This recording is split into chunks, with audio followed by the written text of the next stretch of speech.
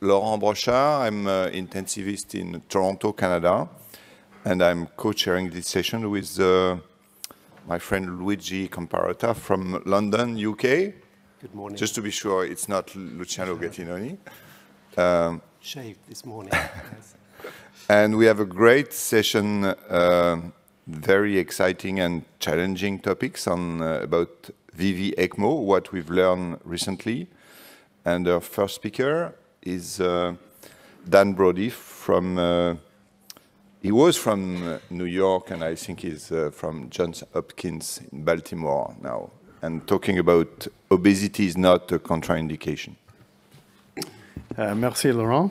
It is a great pleasure to be here with all of you in person, and I hope if people have questions that they'll ask them at the end, because this is a topic that I think is very important for all of us to discuss. And it really stems from an older notion that obesity could be a contraindication to Ecmo for ARDS. So these are my disclosures. I will talk about one of our ECMONet studies, and I don't think others are relevant to this talk.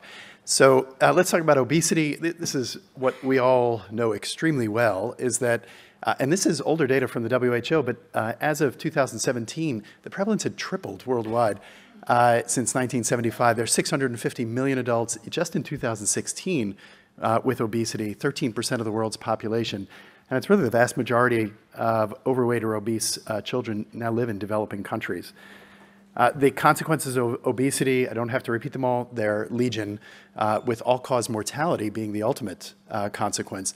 With greater than 4 million deaths a year, even as of 2017, as a result of overweight and obesity, they've been linked to more deaths worldwide than underweight. Within the ICU, we know that there's an increasing population of patients admitted to the ICU who have obesity, and early studies associated it with mortality. But then, of course, more recent literature over the last decade has suggested this obesity paradox, that perhaps actually they have a better mortality in the ICU. With respect to ARDS, there's an increased risk for ARDS with lower ARDS-specific mortality, and I think that will come up as we begin to discuss this. Ecmo for ARDS, I'm not going to get into the data in another talk, but suffice it to say that I think we accept that they're in a highly selected population, there's a benefit for these patients, and that it's now part of our standard management algorithm for patients with the most severe forms of ARDS. So this is the primary question. Should obesity be considered a contraindication to Ecmo in ARDS? If you go back to some of the older literature, including guidelines, including from ELSO, obesity was considered a relative contraindication. And why? Because it was said, and it is not entirely untrue, it can be difficult to cannulate these patients, difficult to transport and mobilize them, and they may have, if higher cardiac output, potentially higher requirements for blood flow rates. And there was an assumption of poorer outcomes.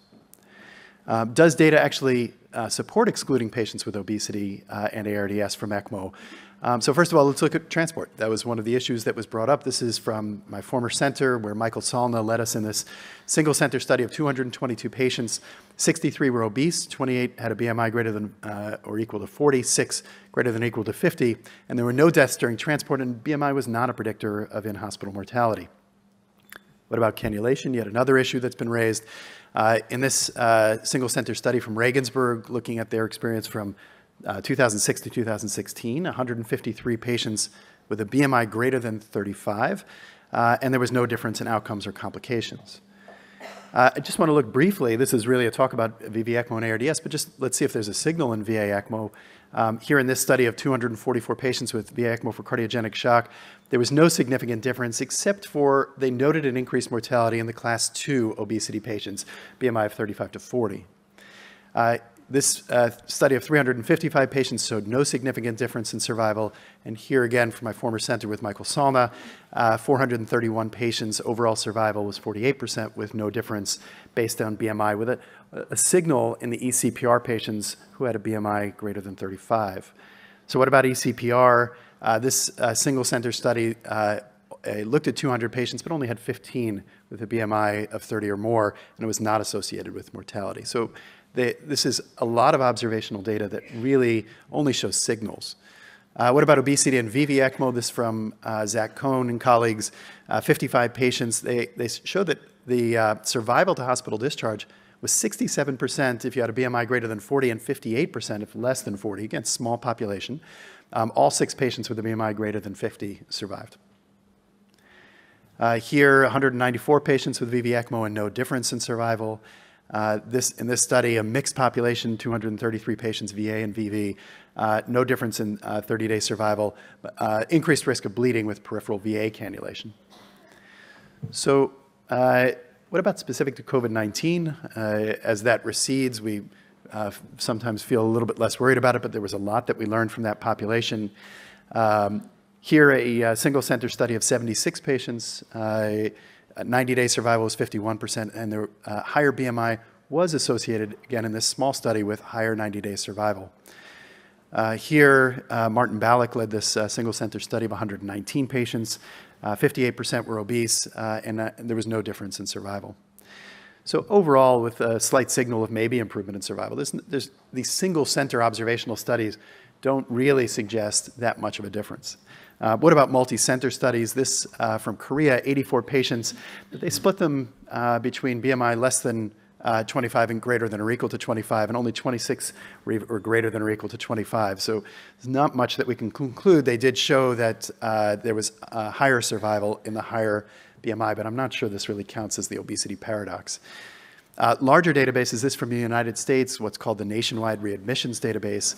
Payman Benarash does a lot of work with this database and his group looked at 23,000 patients, and obesity was not associated with increased odds of mortality, which was their hypothesis. The COVID-19 Critical Care Consortium from John Fraser's group in Brisbane, this study led by Jeff Javidfar looked at 82 cases of ARDS for VV Ecmo, 82 centers, 354 patients, stratified by BMI less than or equal to or greater than 40. And higher BMI in this study was actually associated with higher mortality. What about larger databases? This is an early study by Priya Nair's group looking at the ELSO registry, 1,300 patients. This is a long time ago. These are patients through 2011. No significant difference in in-hospital mortality based on body weight, not BMI, and no difference in the H1N1 population. And that brings us to this study, and if you haven't seen it, I suggest, if you're interested in this topic, that you look at it. This was a terrific study by Petermans and colleagues. It was published in Isicem in the last year, looking at the ELSO registry between 2010 and 2020 for the impact of BMI greater than or equal to 35. 18,000 patients in total, and BMI of greater than or equal to 35 was associated with decreased in-hospital mortality. They looked at propensity score matching, inverse propensity score weighted models, and multivariable models, and all of those that held true with a decreased length of stay for these patients. They looked for a relationship between BMI and outcomes, which they showed was nonlinear, and they couldn't find any cutoff for what they would consider futility for putting these patients on ECMO.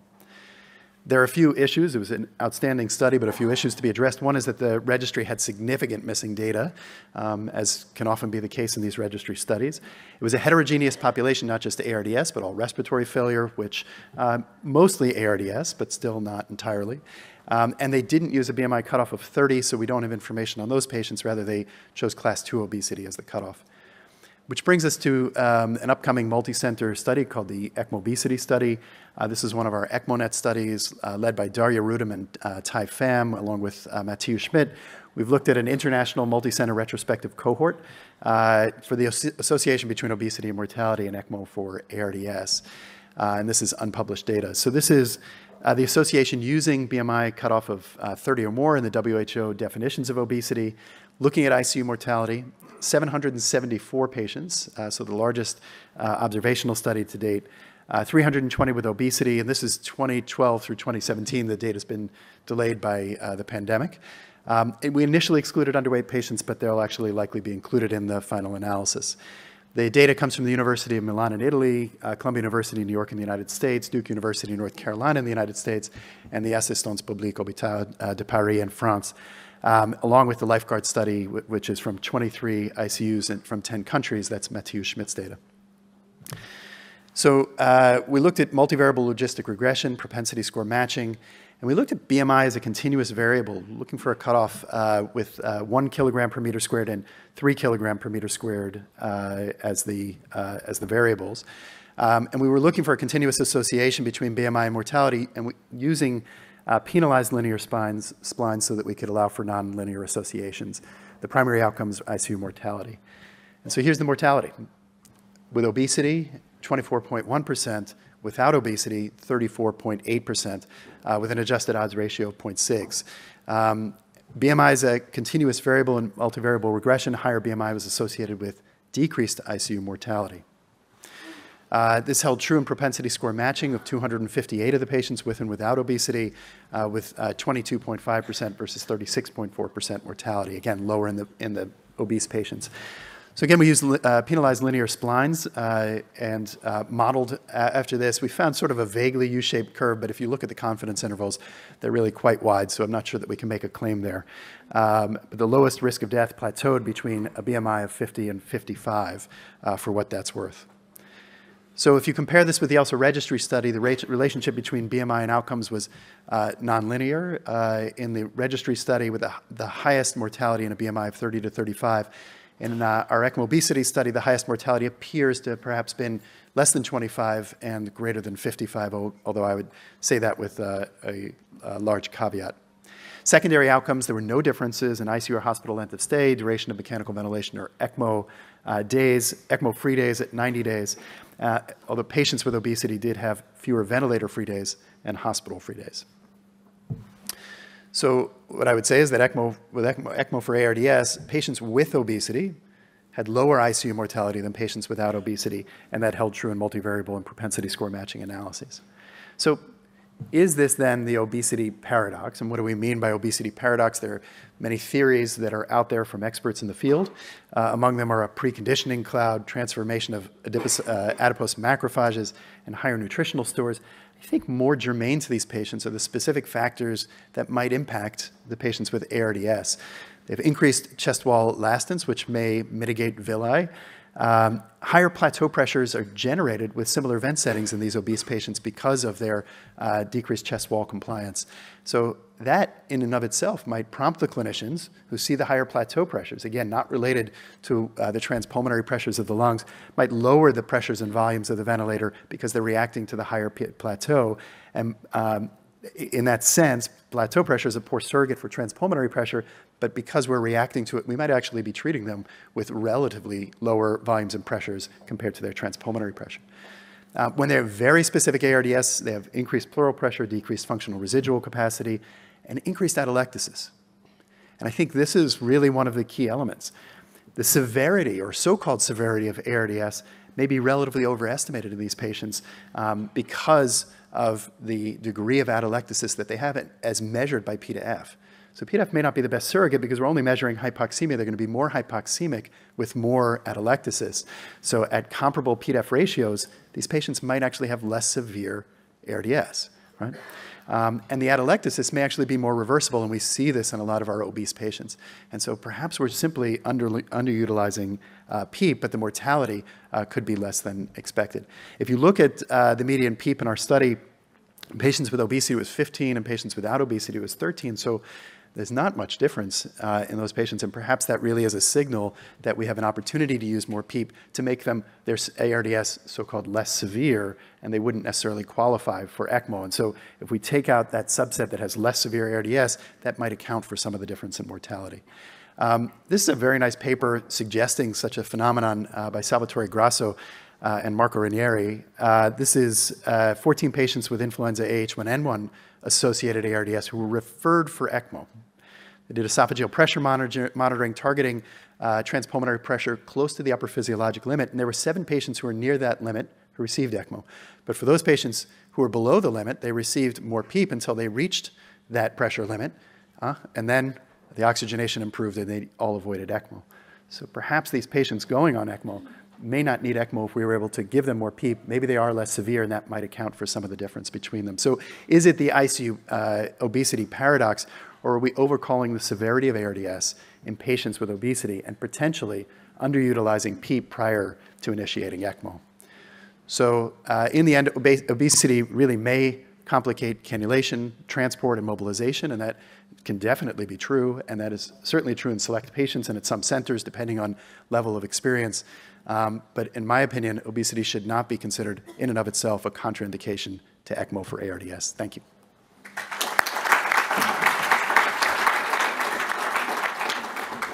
Thank you so much, Dan.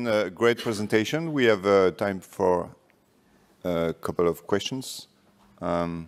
Just a comment, maybe. I completely agree with the physiology about higher pleural pressure and more atelectasis. I don't think the chest wall compliance is an issue. Every time it has been measured, it's normal. So when you put a heavy book on your chest, you do have a higher pressure in your chest, but it's still the same force needed to move it. So it doesn't change compliance, but it changes the pleural pressure for sure. And I think your point about that for the same PF ratio, they may be less severe in terms of lung injury makes sense. Yeah.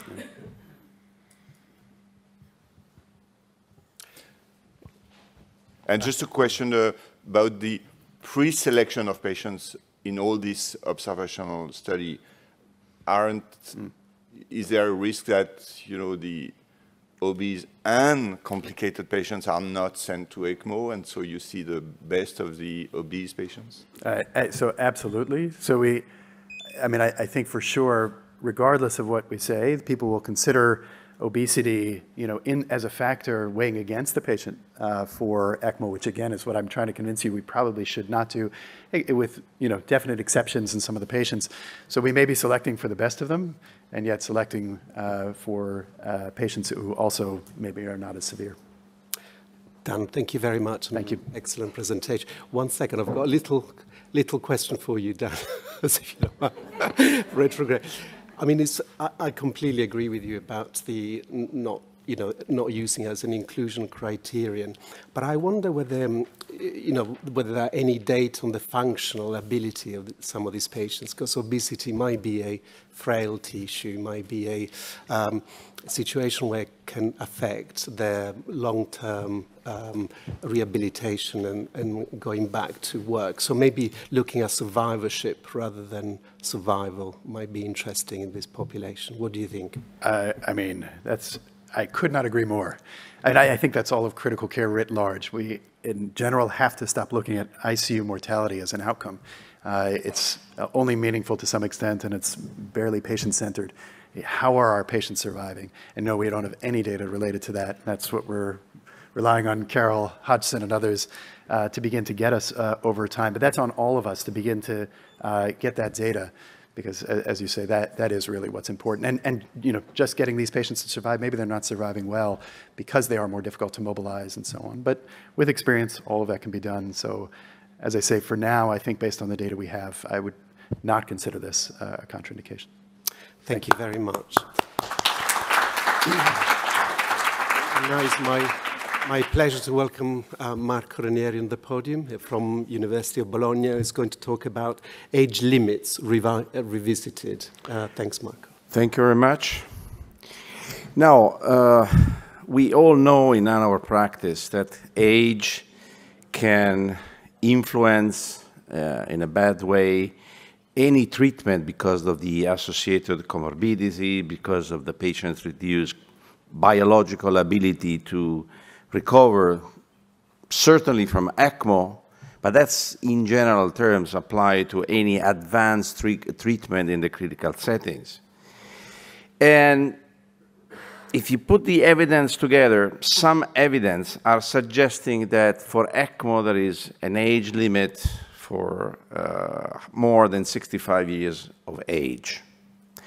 And this is a sort of common sense if you talk to clinicians in your practice. The first thing they ask when you refer a patient for ECMO, or where somebody is referring a patient for ECMO to you, is, how old is he?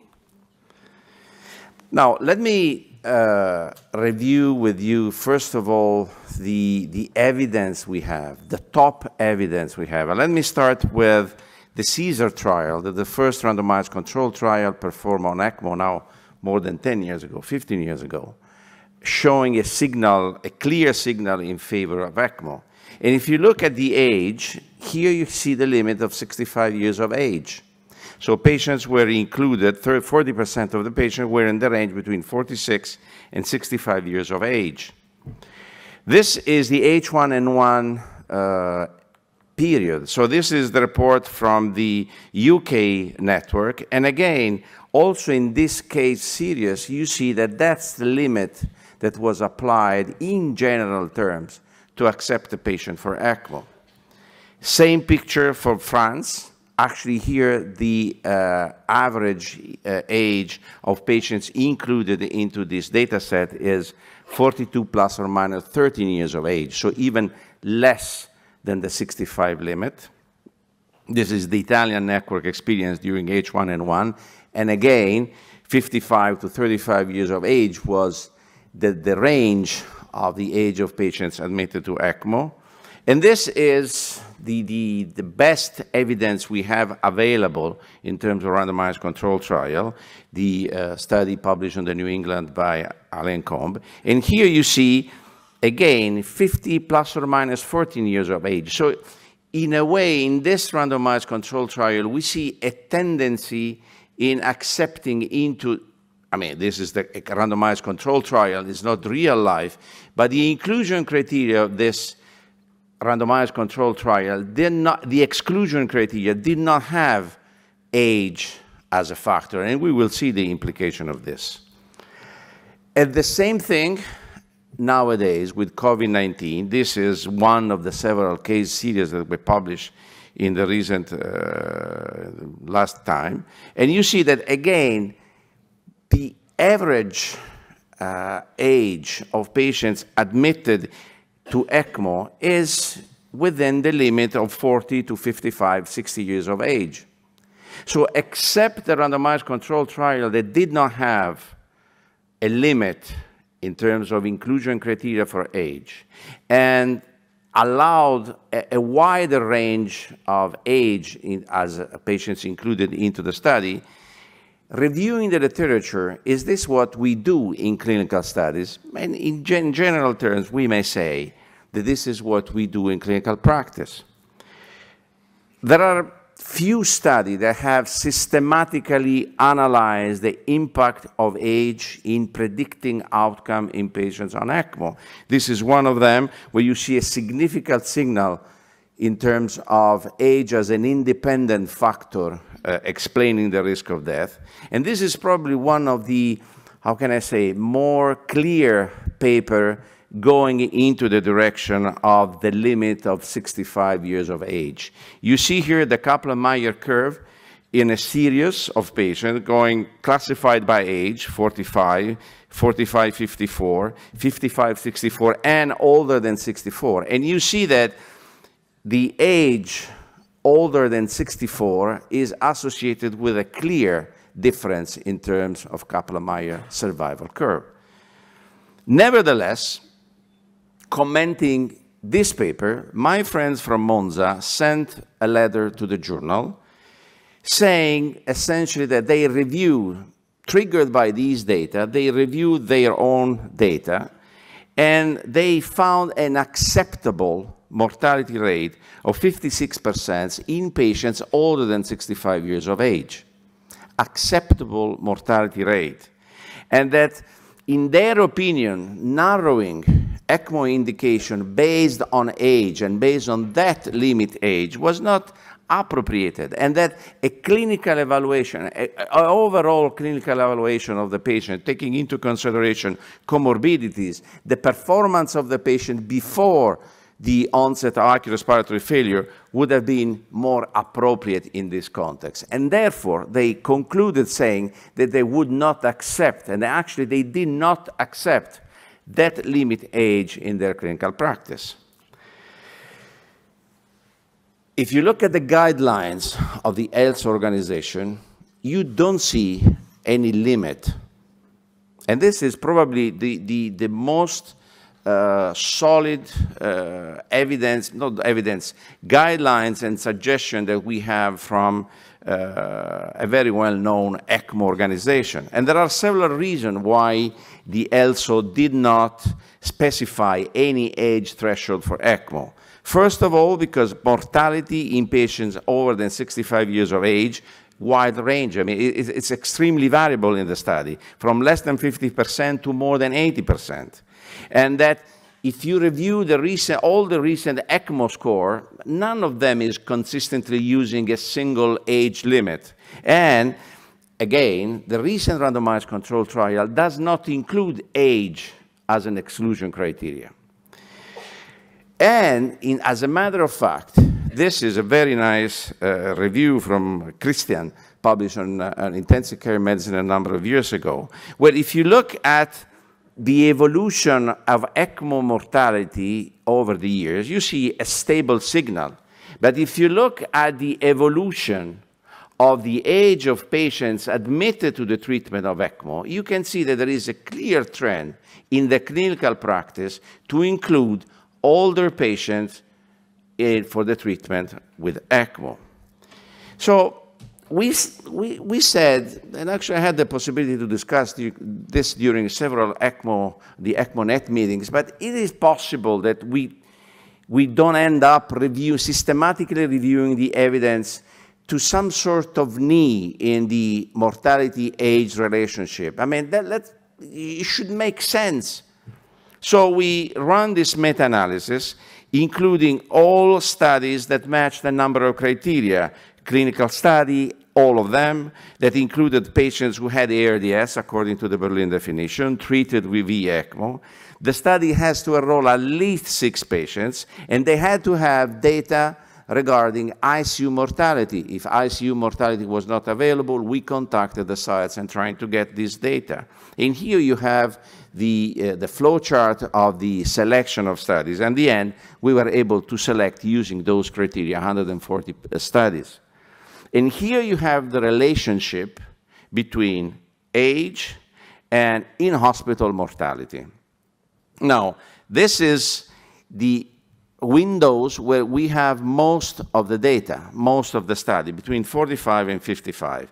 Now, if you exclude the 2 clearly outliers where you have a mortality equals 0 and a mortality higher than 80%, you can see that the extreme variability that you observe in a systematic review of the available data. There is no inflection point in this relationship. There is a linear relationship, and the linear relationship is associated to a cloud of points. Of course, there are problems in analyzing this data. The small amount of randomized clinical trial, the inconsistent results from observational studies, and the fact that most of these studies are including case series or study design that did not allow patients older than 65, 70 to be included into the study. So we don't have enough data to systematically analyze the impact of age at the extreme end of age in terms of outcome. So that's my last slide. Because since there is a linear relationship, since we don't have a threshold, given the fact that we must say yes or no to an ECMO treatment based on age, looking at the patient, looking at the clinical history, looking at the quality of life of this subject before the indication of ECMO, what is the acceptable mortality? Is 60%, 55% mortality, as in the case series of my friend and colleague from Monza, acceptable? Of course, it depends pretty much on the context. During the COVID-19, the answer would be no. In other contexts, the answer would be yes.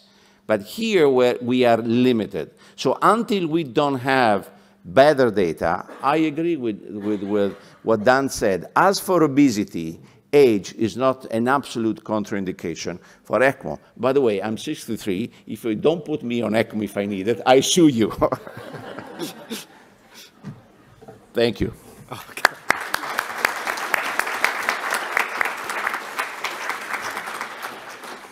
Thank you so much for your talk. Any questions? Oh, Carol. I can probably just yell. The microphone is coming. Yeah. I'm very loud. I couldn't say it by now. That's coming. Yeah, as per the question from the previous talk, I guess the question is not just about survival with older patients, it's about the fact that they're less likely to have a good functional recovery. And I just wondered whether age has any consideration when you're thinking not just about whether the patient will get back out of hospital, but whether they'll return to their family or return to their previous place of living and their quality of life. Unfortunately, as Dan was alluding before, we don't have substantial and robust evidence allow me to answer to your question. So I learned that without scientific data, we are left with a clinical evaluation. And again, I think if you have a 70-year-old person who had a very good quality of life before acute respiratory failure, who was totally independent with blah, blah, blah, blah, blah, blah, blah, blah, blah, I would not deny the right for ECMO treatment. But if you accept this concept, you have also to accept the concept. If you have a 40-year-old who is severely obese, was not independent, was with A, B, C, and D of comorbidity, even at the age of was 40, you would not put him on ECMO or her on ECMO, if you accept this limits of thinking. Oh. Thank you. I mean, the other thing I was wondering what your thoughts were. So obviously treatment, ECMO is a tool to decrease sort of the attributable mortality that we give to mechanical ventilation. And is there any signal in the literature about the treatment effect of ECMO over time? So there is quite some literature that might suggest a reduction in treatment effect over the ages. Again, the quality of the studies that we evaluated for this meta-analysis is extremely low, extremely low. And we have to take this into consideration because our field, since the last 10 years where there was a clear takeoff in terms of quality of studies related to ECMO, is based on very poor quality of data. And I mean, we have to take this into consideration. There are very few good studies where you have data collected prospectively with a good statistical analysis plan, and it's very poor, the quality of data we have. Thank you, Laurent. Yeah, Marco, in critical care in general, people have proposed to shift from age to frailty score or something like that because of these problems. So I suppose you don't have a lot of data about that, and whether you think it's appropriate in the future to look at frailty instead of age. Look, I think the ECMONet is one of the hypotheses that should test. I mean, we need to change the perspective in this context because all we have is coming from very bad quality data. But this, what we have, the consequences of this, it has a huge impact. Again, in my clinical practice, the first thing that I hear when somebody refers a patient for ECMO is, how old is he? Mm-hmm. Not how well he is. How old is he? 65? That's why I said, if you don't put me on ECMO, I sue you. No. So we need more data, and we need good data for this, to stop this kind of question. Any questions, observation? I mean, going back to the clinical frailty score, I mean, we used in the UK clinical frailty score to as a proxy of a combination of things, including age, obesity, and other things. But I think the validation of clinical frailty score is a difficult thing, particularly in the population overall. And I think I agree with you. We might need further data. Maybe Carol will tell us a little bit more later on about how we can change our practices using observational data. Any other? Fantastic. Well, in that case, thank you so much. Thank you very much.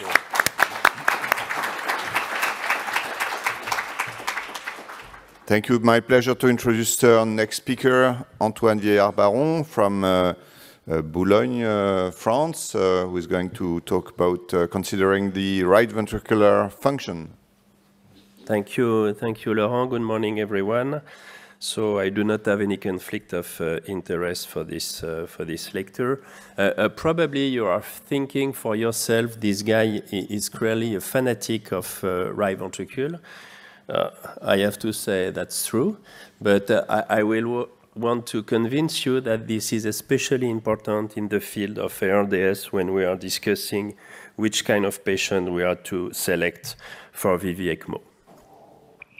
So first, because the right ventricular failure is frequent in ARDS, especially when it is severe, and this is associated with the outcome. Look at, probably you know this study. It was a large cohort of moderate to severe ARDS patients. 22% of them had the right ventricular overload. And just to show you the different risk factors for developing RV overload, it was pneumonia as cause of ARDS. It was a driving pressure of 18 centimeters of water of above, a PONF ratio below 150, and a PCO2 of higher than 48 or above.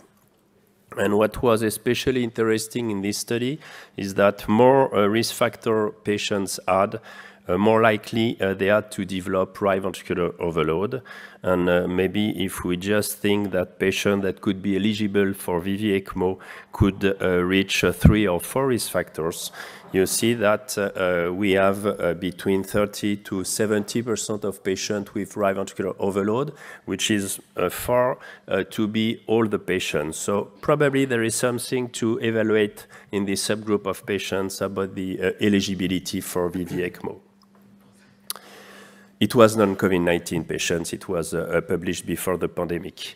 Here you have data coming from the Limoges group now regarding moderate to severe ARDS, so same kind of population but related to COVID-19 patient. It was a prospective study, and they analyzed the right ventricular function in 140 patients. Just look at the factors which were associated with the outcome in this study.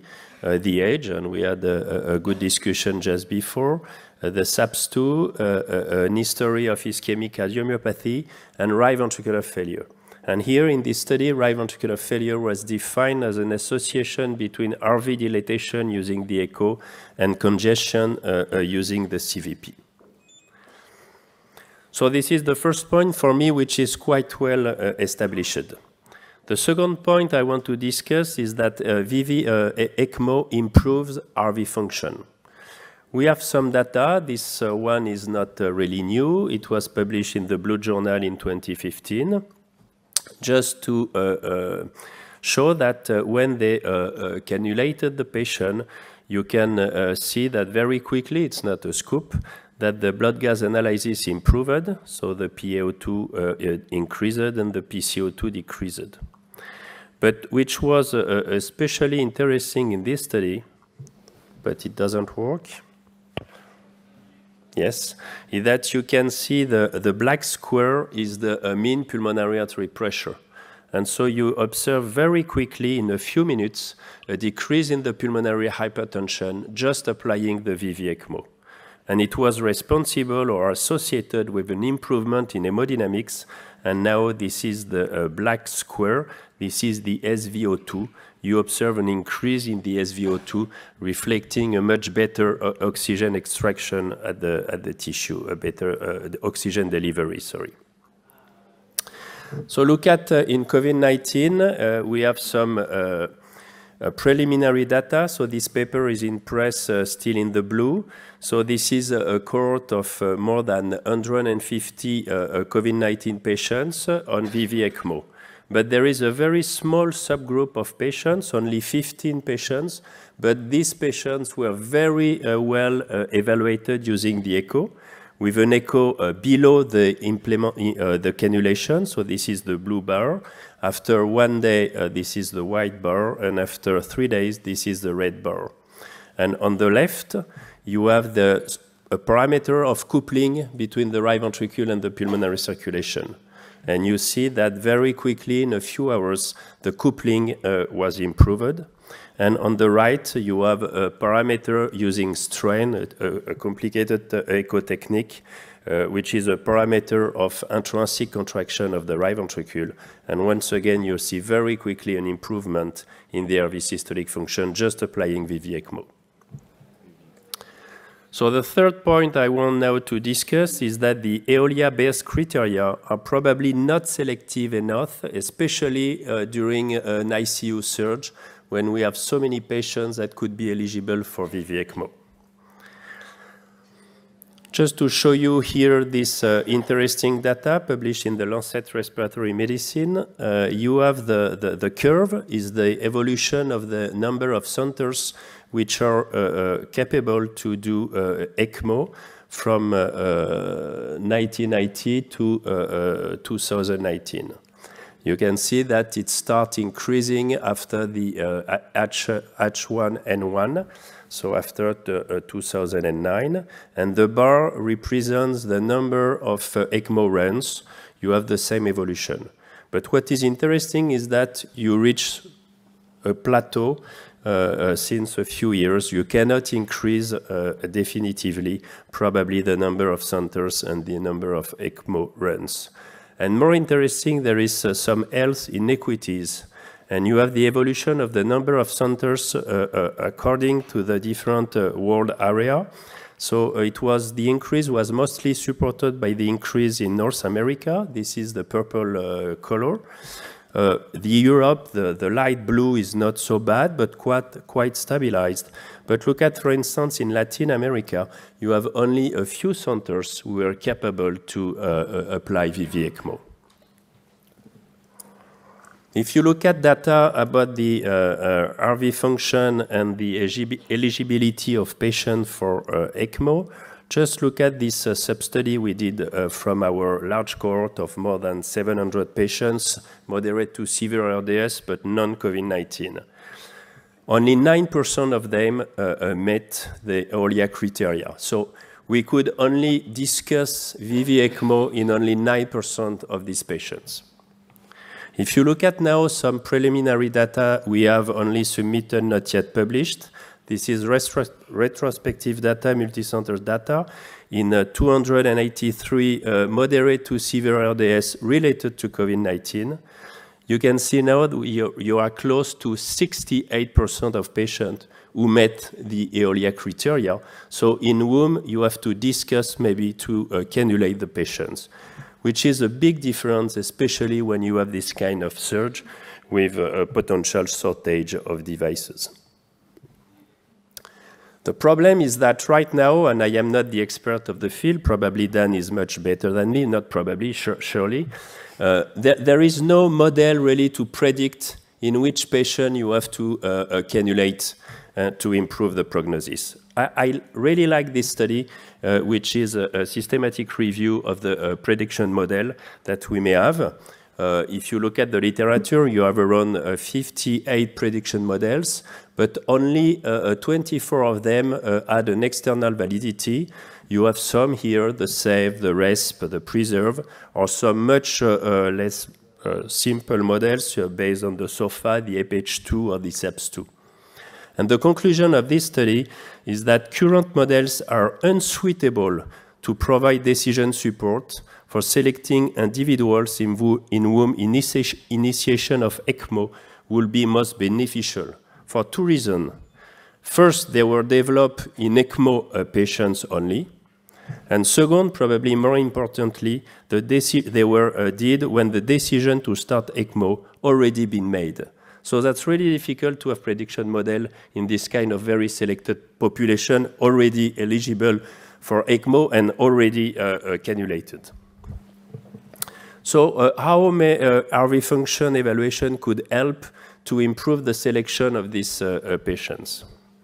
If you look at the first study, non-COVID-19, among the 9% of patients who were eligible to ECMO, we only implemented 8 of them, which regards 12% of this subgroup, because it was the usual practice of these centers.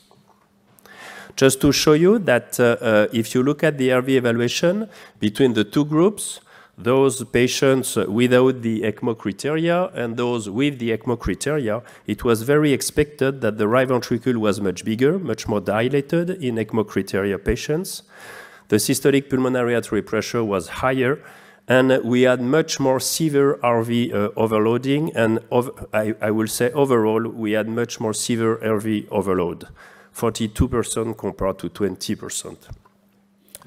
It's not very interesting data. This is the most severe patient, so as expected, we have more RV loading. But what could be interesting was the factors associated in this study with the outcome. The in-ICU mortality was 36%, and it was 35% in the non-ECMO, non-Eolia patients compared to 46%. It was not significant, but the study was definitively not designed to look at this comparison. But what was interesting that the factors so associated with the outcome, only the severe right ventricular dilatation, so when the right ventricle was bigger than the left, and the driving pressure. So an association of respiratory mechanics and RV function. If you look at our preliminary data now in COVID-19 ARDS, so we only cannulated 9% among of patients who could be eligible for ECMO based on the Eolia criteria, once again because of the usual care and because maybe of the surge in our ICUs. The in-hospital mortality was 36%. It was 44% in the most of patients eligible for ECMO based on the Eolia criteria, and the mortality was similar between those who had ECMO and those who did not have ECMO. Just to show you that from this data, we try to do a clustering analysis, so putting in the machine many different informations, epidemiologic data including the age, respiratory mechanics, blood gas analysis, so the worst blood gas within the 7 days following the diagnosis of ARDS, and parameter of RV function, which were recorded the day or just around the worst blood gas analysis. And it was interesting that we were able to differentiate 3 different kind of patients, 3 different clusters, and especially the cluster 3, it was now only 29% of patients that could be maybe eligible for VV ECMO, compared to 68% if you just apply the Eolia criteria. And there are a very particular mortality, which was day 19 mortality of 58%. And after adjustment, this cluster was still associated with the outcome, and especially the day 19 mortality. If you look at the characteristic of this cluster, so you have indeed, without any surprise, some parameters associated with blood gases, so a much lower PONF, a much higher PCO2. But you have also a parameter based on respiratory mechanics, a much higher plateau pressure and driving pressure. So I have to say that in the clustering, we also included the BMI, but not reported here in the table. But we had also interesting data regarding the right ventricular function and the pulmonary circulation, much more dilated RV, and here the pulmonary acceleration is something like a surrogate of the level of the pulmonary hypertension, so a shortening of this pulmonary acceleration time, reflecting more pulmonary hypertension in these patients. So to conclude on time, and I am very okay. Patient selection for VV ECMO is still unknown, still in my understanding, or the best selection. Current models fail to predict which patients we need to cannulate. During ICU surge, it is clearly unfeasible to select patients only on Eolia criteria. Right ventricular overload is clearly a part of the problem, as it is frequently and associated with mortality in the most severe patients, and it may be corrected just by a VV ECMO. A specific subgroup of patients with a particular high mortality could be defined by associating respiratory and right ventricular data. And further studies, much better design, should test this hypothesis. And I thank you for your attention.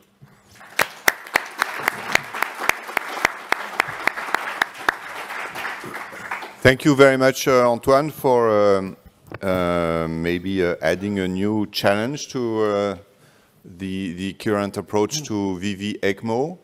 Any questions or comments or discussion? I noticed in one of your last slides that the right ventricular diameter, RV to LV, was not very discriminative because it was also high in the cluster 1. So which would mean that, because this is the simplest way to approach the RV function, so it means it would need a very detailed evaluation of RV function, right? Yeah, good observation. Two answers maybe to your comment, Laurent. The first one, by definition, this kind of clustering analysis, you have an overlap between groups. This is, I mean, not possible to completely discriminate the different clusters. So this is a limitation of this kind of approach. I am not an expert of statistics, but I think that we have other statistical techniques to address this limitation. And the second thing is more related to how we evaluate the RV function. Probably that the best way right now is not very well characterized and not very well known. And it could be probably much better to have, as I show you initially in the lecture, the association of the RV size plus the CVP. But in this retrospective study, we had two missing CVP values, so it was not possible to include the CVP into the clustering analysis. Maybe Antoine, can I ask a question? I mean, obviously very interesting data, and it just adds a little bit to the possible indication for Ecmo having a right ventricular dilatation or dysfunction. I just was interested in your model and wondering, given the association between driving pressure, right ventricular dysfunction, driving pressure, and mortality on Ecmo, how much do you think the detailed study of the RV adds to the discrimination of the clusters, and whether we can just use some other parameters to say, all likelihood this is right ventricular dysfunction, we should go for Ecmo? Yeah, I can't completely answer to the question. What I can tell you is that the driving pressure is associated with RV overload. As I show you, this is very well established. But if you look at precisely the diagram that I show you according to the different risk factors, even if you have all the risk factors, including the driving pressure, your chance to have a right ventricular overloading is only 70%. So this is far to be 100% of patients. So it means that you have 30% of patients with high driving pressure, but no right ventricular overload. I think this is a pilot approach we need to complete and to understand much better, but probably that evaluating the right ventricular function could add something else only to the driving pressure. Fantastic. Well, thank you very much. Thank you very much. Thank you. And now it's my pleasure to welcome Alain Combes, who will going to talk about how we used Ecmo for severe COVID-19. Thank you. Yeah, just also. Okay. So hello everybody, Mr. Chairman. So how actually we did use Ecmo, because as Antoine told you, we might have a look at the right ventricle, but now we're going to have a look at what we actually did during these 2 years and a half. So this is my disclosure slide. Just 3 years ago now, it was March 2020, we got these first results from Wuhan, China. The first patients with those severe COVID-19 pneumonia were hospitalized in hospitals, and there was quite a few patients who did receive ECMO at that time. And the first results were actually very bad, with a mortality which was summarized in that short letter, which was close to 100%. So, it was the time the pandemic came to Europe, first Italy, then France, England, and then came across the Atlantic. And just 3 years ago, in mid-March 2020, we gathered a group in the greater Paris to define what might be the indication for Ecmo in this pandemic situation and facing a potential shortage of equipment and ICU beds as well. So basically, we stuck to this algorithm which was published a couple of weeks before, which recommended Ecmo basically on the EOLIA entry criteria. I will not come into detail here, but was mainly on the EOLIA entry criteria. What we did is probably to strengthen, to make the contraindication a bit more strict, that it was the case for EOLIA, especially in terms of age. There was no age limit in EOLIA. Here we limited age to 65 to 70, and over the months we tended to decrease this age limit. Also massive obesity, severe comorbidities, because we had data from meta-analysis post-EOLIA showing that when there was more than 3 organs failing at the time of ECMO initiation, the mortality went very high and probably was no benefit of ECMO. Same for severe immunocompromised patients. Of course, patients with cardiac arrest. MV duration was also clearly associated with a higher rate of failure post-ECMO.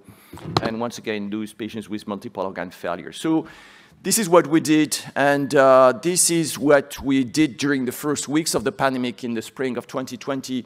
This is the report here of our center in Sorbonne University Hospitals in the east of Paris, and comparing the characteristics of the patients in the EOLIA study and those treated. It was 83 patients treated at that time between March and June 2020. The main difference was mainly that we pruned many more patients before ECMO than we did before. Was close to 100% for those COVID-19, and they tended to be sicker. The PF ratio was 62, was 73 in EOLIA, and the compliance was also a bit lower in those COVID-19 patients. And we did well. The overall probability of death was 31% at day 60, 35 at day 90. It was very close to what was observed in the EOLIA trial. However, there were differences, and mainly the duration of VV ECMO support was much longer. It was only 11 days median in EOLIA. In COVID patients was 3 weeks median, and it also tended to be longer over the months. And of course, the duration in the ICU was longer, and since the duration of mechanical ventilation was also longer, there were more patients developing VAPs during COVID-19. A couple of weeks later, we published, this time, the experience of the Greater Paris. We gathered a group, once again in mid-March 2020, to organize the activity with some centers capable of cannulating patients and treating patients on VV ECMO. Some centers we did not have the possibility, and also there were 5 mobile ECMO retrieval teams which are active during these first weeks of the pandemic. So this is a hub-and-spoke model with ECMO centers and the mobile rescue teams. And during that time, we got close to 600 calls. Of these, 302 were approved, and most of these patients, 2/3 of these patients, were actually retrieved by a mobile team. The survival rate was not as good as in our experience centers. Here we had a survival rate which was 46% at day 90. And when looking at the characteristics associated with the survival, clearly age was a strong predictor here. Look here, it's from 48 only to 57. It's frightening. And the mortality for those patients over 57 was over 60%. Also, the number of days of intubation before ECMO, this is something which was known for years, was associated with mortality. And if you believe that ECMO will salvage your patients, you should do it within, let's say, 2-3 days. Waiting longer here was clearly associated with worse outcome. Another very important point, and we'll discuss that also at the end of that talk, is the case load, the volume of ECMO.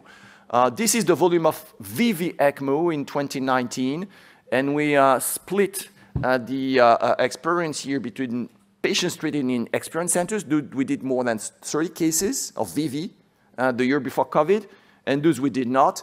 And you see here a strong difference also in terms of mortality. The good news is there was no difference between those patients retrieved by the mobile team and those who did not. So it's a strong incentive here to promote this hub-and-spoke activity. So in the following months, we gathered a lot of data, probably more patients treated with VV Ecmo in these 2 years than in the last 2 decades. And the largest papers and database published were obviously the ELSO database here. This first paper came in September 2020, more than 1,000 patients here.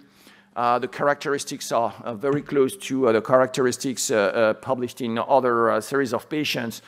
The mean PF was 72, maybe a little bit higher than in our series of patients, and the rate of prone positioning was 60%, just the Eolia rate. But it was not, as in Europe, close to 100% of patients prone before ECMO. Was mostly respiratory ECMO. Very few patients got VA ECMO indication. Some myocarditis was very rare, actually. And this is the main result of that ELSO first paper. The probability of surviving at hospital discharge was 37. Once again, very close to Eolia.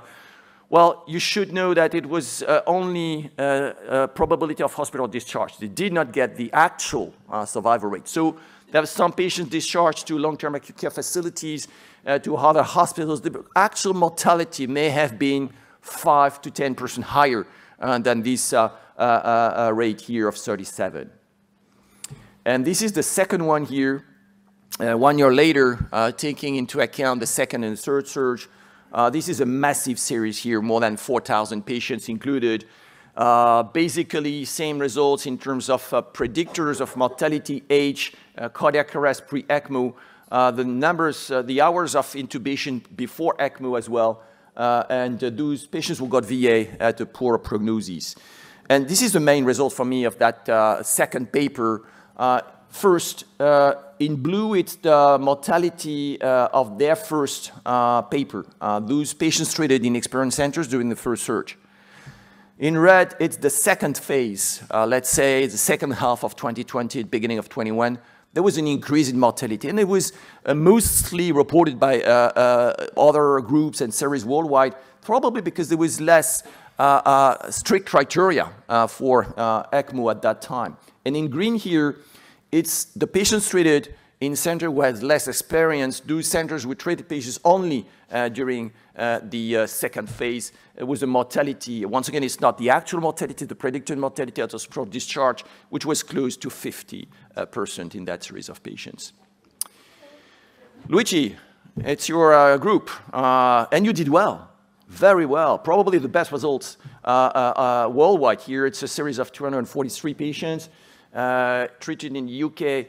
The UK has organized the activity in a very strict way. There is only five centers at that time in the UK providing VV ECMO, and very strict criteria to go for ECMO. The PF was maybe a bit higher than at least in our series of patients. The mortality was only 25, the actual mortality here. But look, SOFA score was 5. It was 11, 12 in most of other series published worldwide. So clearly here, those patients are mostly isolated respiratory failure because they had 4 for the SOFA, just 1 point over 4 for the respiratory SOFA score. But very good results here, and they were able also to do a case control analysis showing that the absolute mortality regression was close to 20%, which is huge, which is really huge here. The alternative is Germany. In Germany, there's no regulation of the activity. There's been many centers doing ECMO, and an actually incentive for centers to perform ECMO because of more money they may get. This is the massive series here. More than 3,000 patients treated in Germany in 3 phases of the disease, and the mortality was 68. Very high mortality here. The age was, the patients were older, 10 to 15 years older.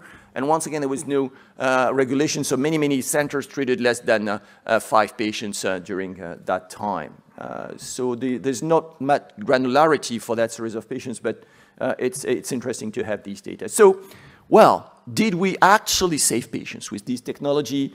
And we have some studies which are obviously retrospective, but which all tend to show a benefit.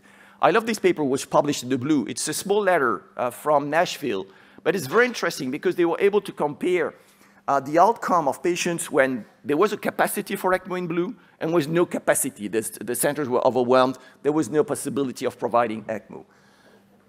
And, well, mortality was 90% when there was no ECMO available and was only 43% for the same patients, same characteristics of the patients. Indirect proof for sure, but for me, very convincing. And then we did the massive case control retrospective analysis. This is the COVID-19 critical care consortium here, which was a large database in which more than 800 patients received ECMO and many others did not. So they were able to do case control analysis with sophisticated stats, and they were able to show that there was a benefit, and the benefit in terms of mortality was around 7% decrease in 60-day mortality when looking at those patients with a PF below 80, so the Eolia entry. It was true for most subgroups of patients here regarding age, comorbidities. This is another one here from the US, the Stop COVID investigators. Well, they published a series for which the mortality was around 35 as well. But it's very interesting because they have also a massive series of patients of whom most of them did not receive ECMO. So they were able to do a case control analysis using the latest statistical method, which is called a target trial emulation of ECMO.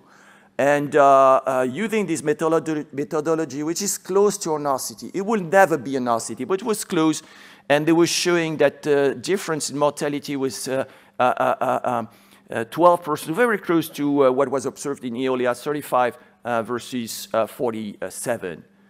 We also did that in Europe, in France, Switzerland, and Belgium, with the COVID ICU database, also more than 4,000 patients here, and there were more than 200 patients who did receive ECMO during the first weeks of the pandemic. And we also did this emulated target trial analysis of ECMO, and overall there was no benefit. And we had to break down the series by those patients who did receive ECMO only in experienced centers versus those who did not. And as you can see here, the benefit was only for those patients treated in highly experienced centers. More recent data, it's the latest series we gathered here only from highly experienced centers in Europe. There was more than 20 centers here, and we gathered 1,800 cases of VV ECMO. And here the interest is that we evaluated the evolution of those patients during the different search, wild type, alpha, delta. There was no difference overall without adjustment between those 3 types of strains of COVID. We also showed that there was a small increase in mortality during the second semester of 2020, but in 21, the mortality went back to around 40%. Age was a strong predictor. The duration of non-invasive mechanical ventilation, high flow here, was also clearly associated with mortality. And after adjusting, Delta patient had a higher mortality. So in conclusion, yes, ECMO does not kill people. But once again, 10 years ago, when we did the Eolia trial, there was clearly a concern. And actually, ECMO rescued a lot of COVID-19 patients. It's always possible to say no to ECMO if the patient is too sick, too old, has been too long on the vent. It's maybe also possible to say, ECMO, well, not yet. Did you prone the patient? Did you adjust the vent? And clearly now we need to build networks. We need to organize the activity. We need to know if prone positioning under ECMO improve the outcome of those patients. There's a lot of research to be conducted. Thank you so much.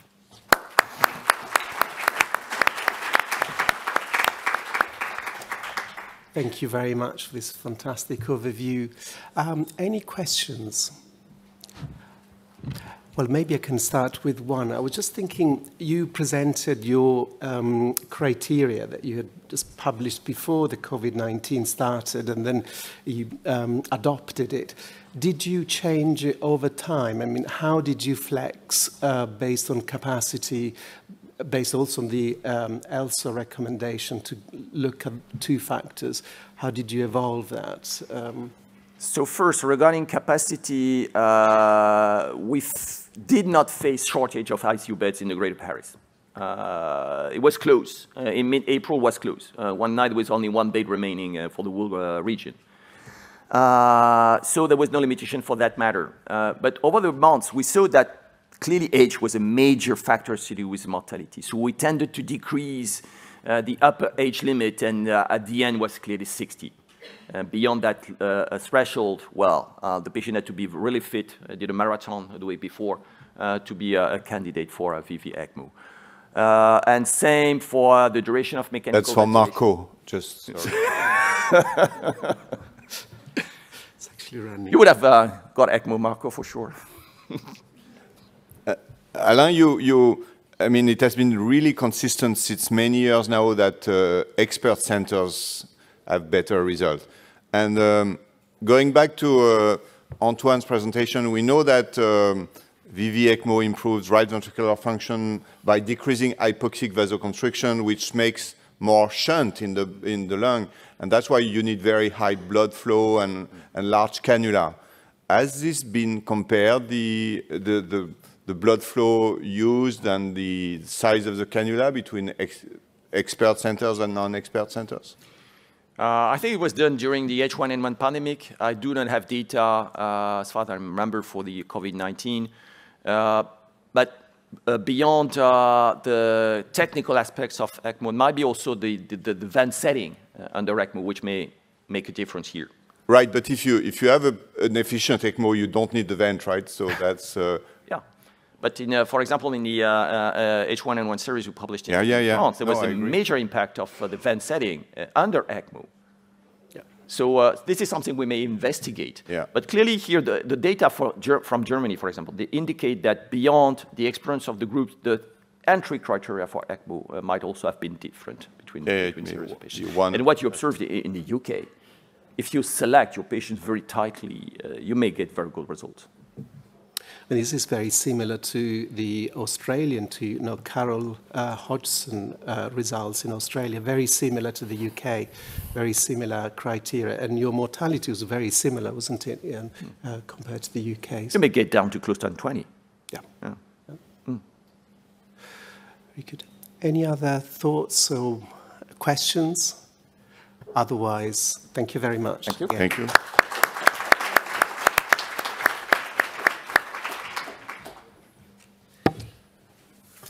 Thank you. So, Dan Brodie again, if I'm correct. Yes. My pleasure to welcome Dan to talk about an interesting evolution in the use of ECMO during COVID-19.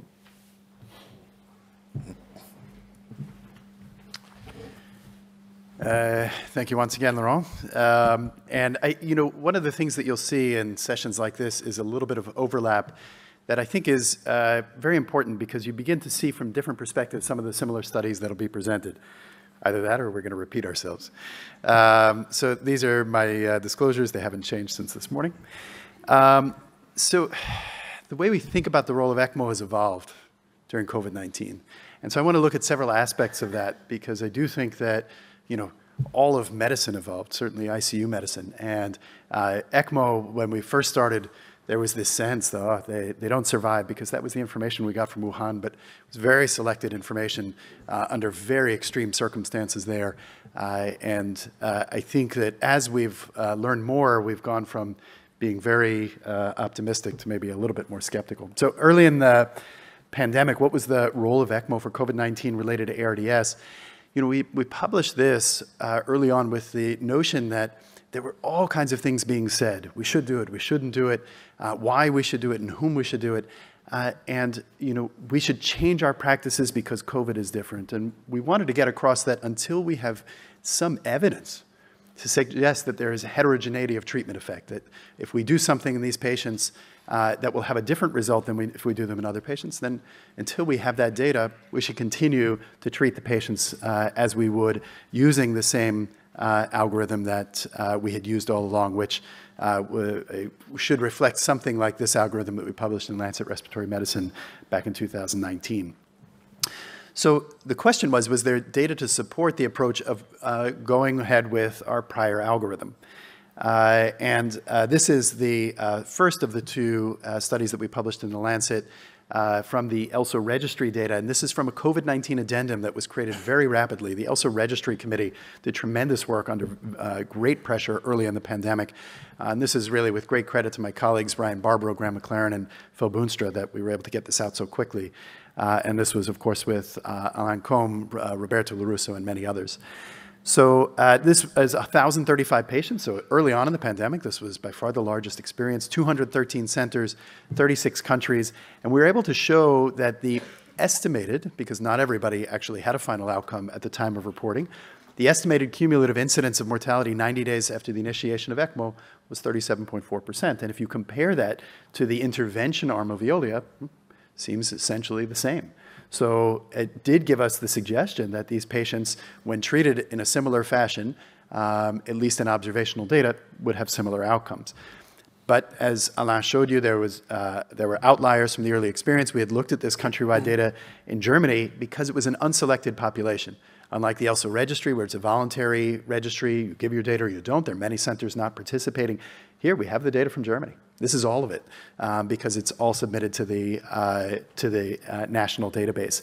And so looking at these 3,397 COVID-19 patients, as he said, there's this sense that it was across many ICUs. So 1,600 ICUs in Germany and 213 of them were considered Ecmo ICUs. I mean, it's kind of extraordinary. The mean age was 57, so it was older than we were seeing in other studies, and that could account for it. But even when we accounted for age, that did not account for the differences in mortality. And the mortality of 68% was a cautionary note. That it's not simply that we can apply the same things. I mean, ECMO in Germany is often practiced at the very highest levels, and yet this overall mortality might have better reflected real-world experience from this unselected population. Among the many studies that were done at that time, we wanted to put it all together in this systematic review of and meta-analysis from Kolingod Ramanathan, where we looked at the first 22 observational studies, 1,900 patients, at that time, heavily weighted towards the 1,000 patients that were in the first ELSO study. This is really looking at VV, and again, we saw that same mortality. It was very reassuring early on that we were on track to have a similar population. But that turned out not to be the final answer. So outcomes have definitely been evolving since the early waves, and this is the major thing that we needed to really take notice of. So once we made that observation, we looked back at the ELSO data, and here now we had 4,800 patients, 349 centers, 41 countries. Again, not unselected, but quite representative. These are the three groups that Alain mentioned, those who were treated in the initial study, which is to say up through May 1st of the first wave, at the same centers after that. So comparing their early data with later data, and then centers that had only started doing ECMO for COVID later on, what we called late adopters. They might have done ECMO for a long time, but just not for COVID. And again, the mortality of 37% rose over time at the same centers to 59%, and at 52%, and at centers who had just adopted ECMO later on, it was even higher at 59%. We did another systematic review and meta-analysis, this time looking at 52 studies across 18,000 patients. Ryan Ling led us in this particular systematic review. Most of the data is still coming out of Europe and North America. And here, the pooled mortality was higher. It was 48.8% as compared to the earlier meta-analysis at 37%. And when we looked at the different periods of time, it went from 41.2% in the first half of 2020 to 46.4% and ultimately to 62% as we got along into the first half of 2021.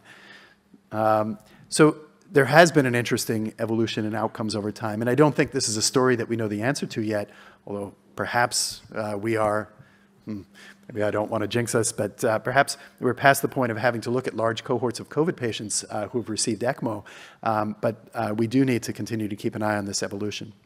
So what is the role of ECMO in COVID-19 related ARDS? Outcomes may still be evolving, so the role has to evolve as we see what the outcomes are.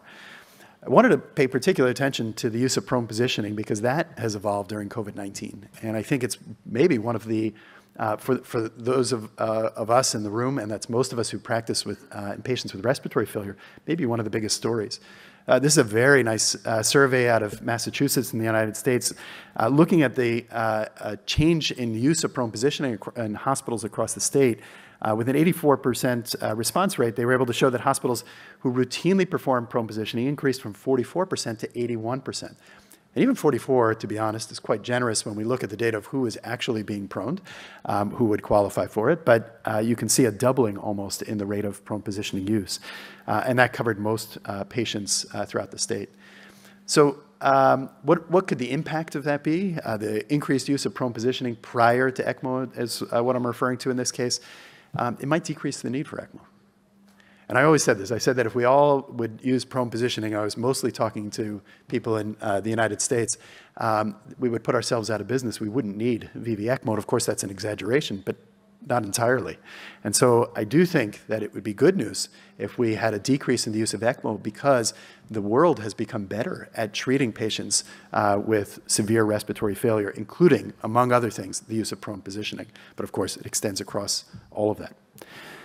The way we study ECMO has evolved during COVID-19, and there's been a lot of innovation in study design. And Alain showed you a couple of these emulation trials. But again, many of the things that we have now started to use in both critical care and specifically in the field of ECMO were not created by the people who are using them. Many have been around for, Bayesian analysis has been around for over a century. But these are applied now to these populations, and we recognize the power of doing so. And emulated target trials, while not a randomized controlled trial per se, still have a great power to begin to look at observational data in a way that can be more helpful to glean some sense of a causal relationship. So what it can do is estimate the treatment effectiveness across populations in an uncontrolled setting, what actually happens in real life in observational data. It can emulate a pragmatic randomized controlled trial. And it's complementary in a sense because especially when we can't simply perform a randomized trial in all patients like we couldn't in the first wave of COVID, it gives us at least more data that we again can make more causal inference about. And it's possibly more generalizable to real world information. And so he showed you this population from the Stop COVID investigators. So I won't go into the details there, except to say that, once again, the mortality actually seemed to reflect that of Eolia. And the paper led by Martin Erner and Eddie Fan in the British Medical Journal, which if you haven't seen, I really suggest, because it's quite sophisticated in the statistical analysis and was a very helpful study. It did show a reduction in mortality overall of 7.1% with the use of ECMO. There's another trial is Mathieu Schmidt with Alain and David Hajjaj, also looking at the French data, which again, a terrific way to look at this data. Here showing no difference in 90-day survival overall, but a difference in survival at high volume centers, which again is a very important signal, or in regions that had an ECMO network organization. So expanding our research repertoire in ECMO to look at potential trial designs like matched pair analyses, which we have had a lot of, registry-embedded randomized controlled trials, cluster randomized controlled trials, emulation trials. These are all tools to help us get at better answers with the data that we have. And then trial infrastructure, adaptive trial designs, weighted lottery systems, and of course, what's become very popular during COVID is the notion that platform trials can give us a great advantage in studying large populations. We also need to begin looking at different outcomes, longer-term outcomes, functional outcomes, quality of life, resource utilization and cost. These are all incredibly important. It's not simply enough in this day and age to say, yes, we saved the patient's life. The other thing that I think is a really important piece of the puzzle during this time is the way we think about regionalization of ECMO. And that, I think, has evolved during COVID-19. Can we say that ECMO is contributing to survival? And when we look at these referred patients versus non-referred, and I love the paper that Alain mentioned from Vanderbilt in the United States. Whitney Gannon did great work on that. Here is work from Luigi's group which I think is incredibly instructive. And so this is a wonderful paper if you haven't seen it in intensive care medicine. And it's the contribution of Ecmo at a specialist Ecmo center to in-hospital survival. And so they looked retrospectively at referrals for Ecmo for COVID-19 from 111 referring hospitals in the United Kingdom to 2 of the hospitals that receive Ecmo. That's Guy's and St. Thomas's and the Royal Brompton. This is early on in the first year or so of the pandemic. They had 1,580 referrals, 217 were excluded, so they looked at 1,363 that were included in the analysis. 243 of those were actually transferred with mobile Ecmo to a specialist center. 1,120 stayed where they were and did not receive Ecmo. They used 3 matching techniques and looked for the best one for the marginal odds ratio for in-hospital mortality with Ecmo. GenMatch turned out to be the best. There were 209 matches. And the marginal odds ratio for mortality with Ecmo was 0.44. I mean, that's rather extraordinary with an absolute reduction, risk reduction in mortality of 18.2%. So, I mean, there are a lot of caveats to this data, of course, but it's certainly a very strong signal, and I think something we need to take very seriously. And very importantly, they did a sensitivity analysis looking at those patients who were not transferred for ECMO, but who met criteria for ECMO, and then matched those patients and saw the same signal. So the marginal odds ratio of 0.52 with an absolute risk reduction of 14.5%. So again, a very strong signal that if you had received ECMO, you met criteria and you received ECMO, that you would have a much better outcome. So if you meet criteria in the UK for ECMO for COVID-19, you have better survival if you receive it, and this is the major caveat, you receive your care at a specialized ECMO center. So it may not just be ECMO per se, it may be ECMO provided at a very high-level center.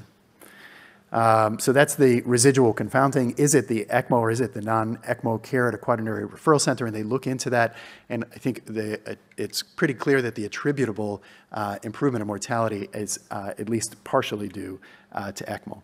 So referral to an ECMO center confers survival advantage. We have known this in many forms, particularly since the Caesar trial, but I think this was a great demonstration during COVID of why these networks of hospitals with regionalization of ECMO can be very powerful. It doesn't mean we shouldn't do ECMO at smaller hospitals, particularly in remote locations, but it just means that we may have better outcomes if we can gather ourselves to do it this way in an organized fashion. The techniques we use for ECMO have evolved during COVID-19. This is another interesting evolution. Just one example that many of you who follow the ECMO literature may be familiar with. This is a group from the United States in Chicago from Rush University who published early on in the pandemic a letter in JAMA Surgery. And they looked at their first 40 patients with COVID-19 related ARDS. They all met Eolia criteria. And there's a lot made of the fact that they used the Proteg Duo cannula, a right atrium to pulmonary artery double lumen cannula that functions as a right ventricular assist device, but you can add an oxygenator and then it's ECMO.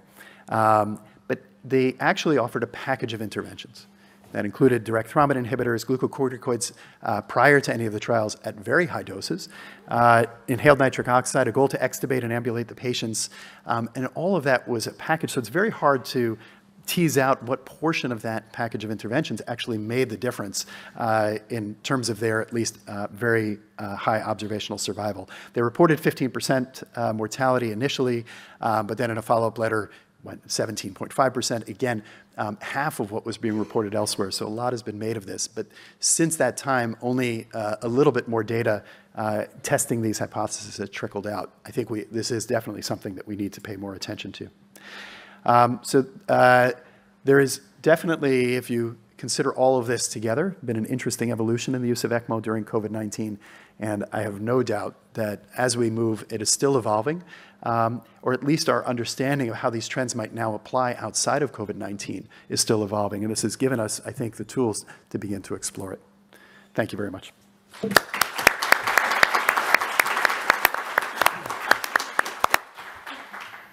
Thank you very much, Dan. We have times for a few questions and maybe comments from others.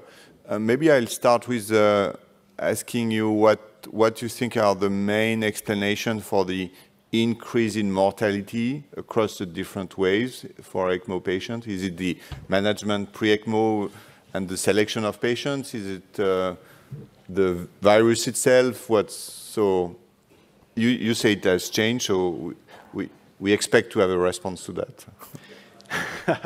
So the answer is yes. It has changed. Thank you. And it is all of those things. Potentially, no, we don't know.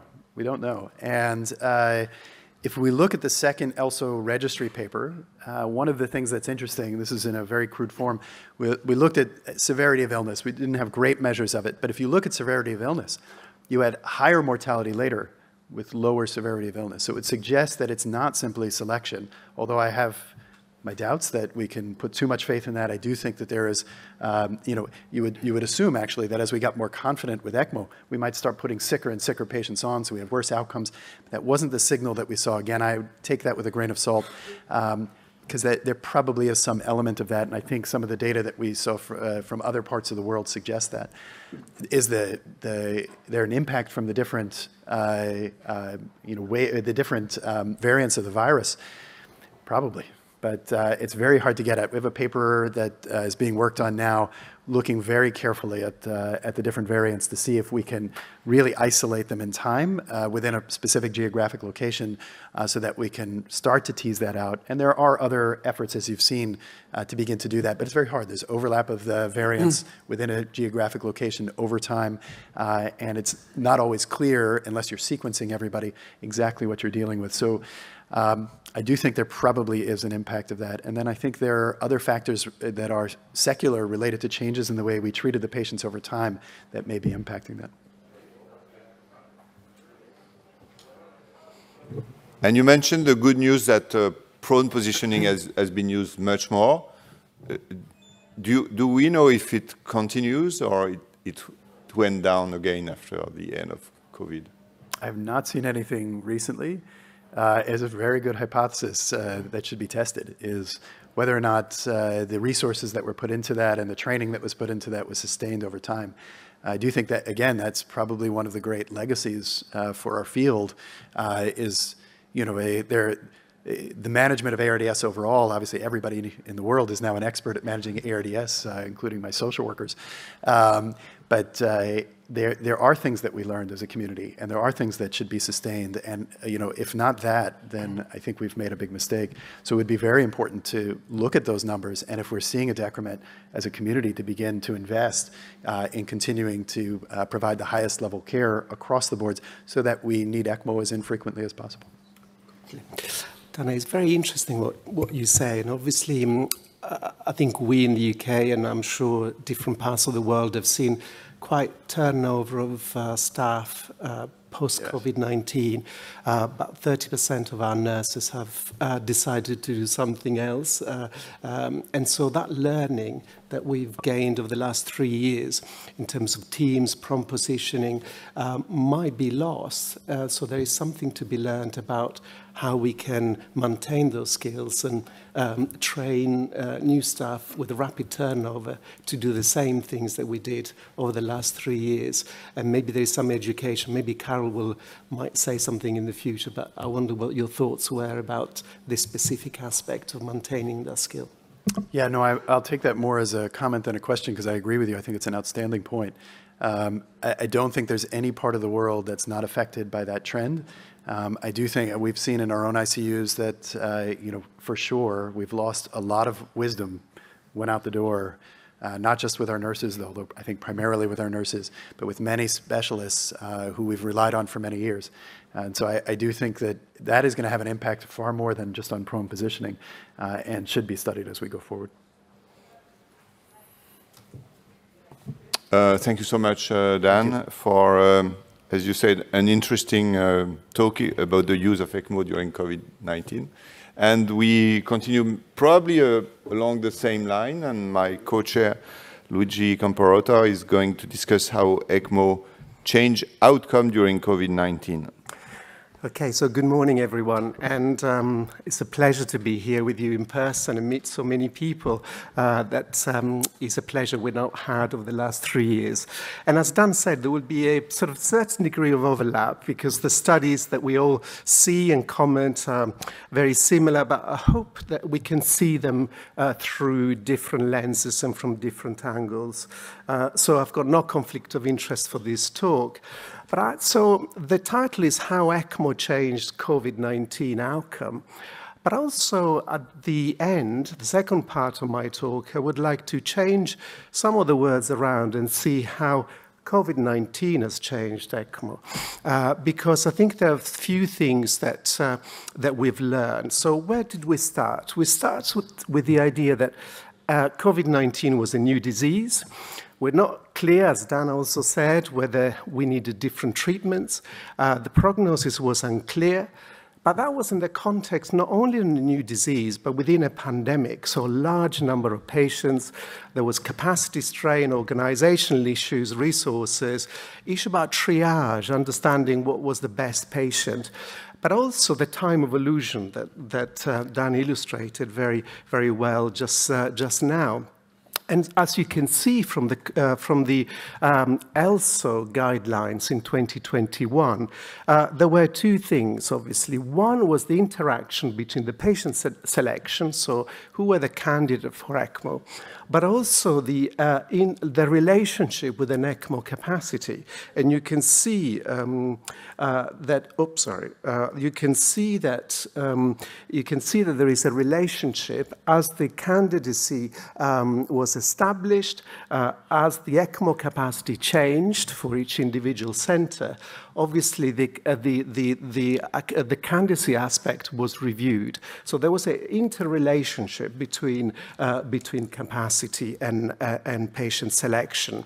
And so I've done it very sort of rapidly. I know Dan couldn't say precisely, but I sort of tried to say what I think might be happening. So there is, at the beginning, early, the survival was low. Obviously, the ECMO was done ad hoc. There were established centers already. There were no therapies for COVID-19, and there was small case studies which basically showed a very low mortality. And as more restrictive indications started, maybe more organized, there were more protocols, I'll show later on, and more therapy available, survival increased. And now we've seen essentially other things have happened, perhaps a larger use of non-invasive ventilation, perhaps a later use of ECMO, so waiting a little bit longer, and maybe selecting patients who, despite the fact that from a severity perspective, they don't look very different, they are selecting a non-responders to other treatments. These are just some ideas. So I think it's quite difficult to understand the effect of ECMO on COVID-19 because we don't have randomized controlled trials. What we have are retrospective studies, we have propensity-matched case series, we've got natural experiments, and we've got emulated trials. So if we start with the retrospective studies, obviously this meta-analysis Dan has performed has been discussed already, but I just want to say that of all the studies here, about 1,800 patients, the mortality was 37%, which is interestingly very close. Obviously here, 90 days mortality, 36% in the ELSO cohort, and you can see that 94% of these patients had been prone prior to ECMO, indicating that we were really strict, making sure all conventional therapies were tried before ECMO was used. And if you can see that 36%, that's very close to that survival of 36% here in this patient-level meta-analysis combining the EOLIA trial and the CESAR trial. You can see 90-day mortality was 36% in the ECMO group and 48% in the non-ECMO group. But you can see here there was a transition. Later stage, you can see this was before July survival mortality of 36%, and after July mortality, mortality of 48%. So you can see that trend in mortality that Dan has described and Alain has described before. And again, some of the things that were hypothesized was again this prolonged use of non-invasive ventilation, and some of the patients that might have been refractory to the therapies that were used for COVID-19. And this is a study where now completely show a reversal. You can see here that the ECMO for COVID-19 was associated with greater probability of death compared to ECMO used in influenza or either viral pneumonia. And this is our own data. Basically, we show that in association with a difference in survival, these patients stayed on ECMO much longer. And this is what, in agreement with what Alain just presented earlier on. So we've done a review of all historical 10-year history of patients with viral pneumonia, mainly influenza. And you can see that the duration of ECMO was 11 days, very similar to your data, whereas in COVID-19 was 21 days. But what is interesting, this was not just the non-survivor. This was true also for survivors and non-survivors. So when we split the length of stay, non-survivors, again, we can see the same thing, 11 versus 25. And then again, for the survivors, 10 versus 19. So this is not just a selection of patients who then do not survive, but this is true for both cohorts, and might imply the time that it takes for the lung to recover compared to other viral pneumonitis. But again, those were observational studies, and they've got all the limitations that we discussed about observational studies. So what about propensity matching? So we'll try and make them as close as possible to a randomized control trial, but not quite. And what we can see, this is Dan has presented already. This is our study, so I'm not going to spend much time, but just to see the marginal mortality benefit when you compare patients who were referred and went on ECMO, the ones who didn't. And this is not me. Something happened. Okay. I can talk. Okay. Maybe some video would be nice. I just was going to, if you could see the slide. I can see, but you can see the slide. only one. I can turn them around, but perhaps if we can reestablish some content, might be better. But anyway, I can, in the meantime, I can describe, oh, that's great. I can describe it for you. But essentially, this is another study, which basically was a propensity matched. I think we're still missing half of the slide, but anyway. But you can see there comparing ECMO-eligible patients who did not go into ECMO and the ones who did. And you can see here, extubation, 75% of patients who received ECMO were extubated, whereas only 16% were extubated. And you can see the hospital discharge, the difference. And you can see here the Kaplan-Meier curves suggesting really a relative risk reduction, which is quite significant. I don't know whether we can do something with, yeah. Fantastic, wonderful, thank you. And then we come to natural experiment, and I think Alain has already shown this. This is what happened when you have a natural experiment. So you've got a situation where there is no capacity for ECMO, so the ECMO center is closed, and then here you can see the 55 patients where that was the mortality, 89% mortality. And this is when the capacity is there, so the ECMO center is open and can admit patients. Again, quite significant mortality difference. But I think the most robust data that we've got are the emulated trial, and I'm really glad that Dan explained what they are. So I think essentially our observational studies using observational data to simulate or emulate a real study to evaluate effectiveness. And you can see again here, when you emulate these studies, you can see compared to conventional ventilation, patients who received ECMO with a PF ratio less than 80 have got a better survival compared to the conventional one. And you can see here, particularly patients who had high driving pressure will benefit the most. And this is regardless of the age. Marco would be very pleased, and also obesity. So, Dan. Fantastic. So, and this is another emulated trial which essentially shows the same beneficial effect of ECMO, regardless on which sensitivity analysis we use. So the other side is how ECMO changed, how COVID-19 changed ECMO, the way we do ECMO. So first of all, there are a few things. We've done more ECMO teams, protocol, selection criteria, and hub-and-spoke or centralized high-volume centers. So the ECMO teams, so if you can see these studies, you can see that once we started having dedicated ECMO team that triage patients, they can retrieve patients, particularly mobile ECMO, the survival is significantly better for patients treated on ECMO. So having dedicated team. This is the same thing, but that was before COVID-19. And again, that effect on mortality of having a dedicated ECMO team is still there. And it's quite important because this is a message that we see across different other aspects. This is a shock team, the effect of shock team for cardiogenic shock. Again, they're associated with better survival. Selection criteria, I'm going to say very little.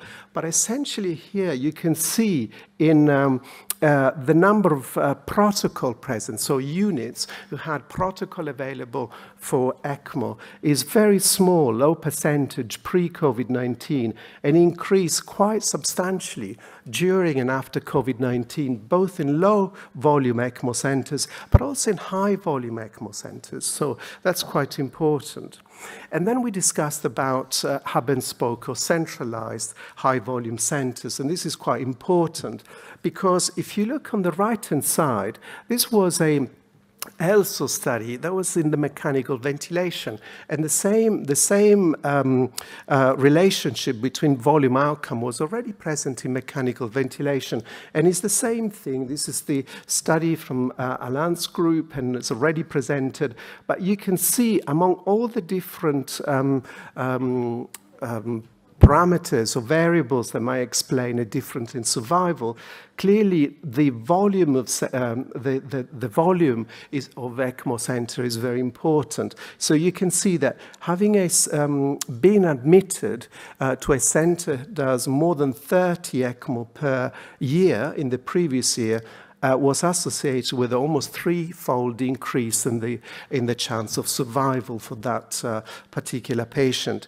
And this is seen also in other case series. You can see this is again from the ELSO registry, and you can see that there is a relationship between low case, higher mortality, higher cases, lower mortality. And this is, again, an emulated trial that's been presented before, and you can see that the greatest factor that separates the survival between a conventional and ECMO is whether a patient is admitted to a high-volume center. So you can see high-volume and low-volume center. So I'm going to conclude basically saying that ECMO is effective in the management of refractory COVID-19 ARDS, and then the way we define refractory is also changed over time.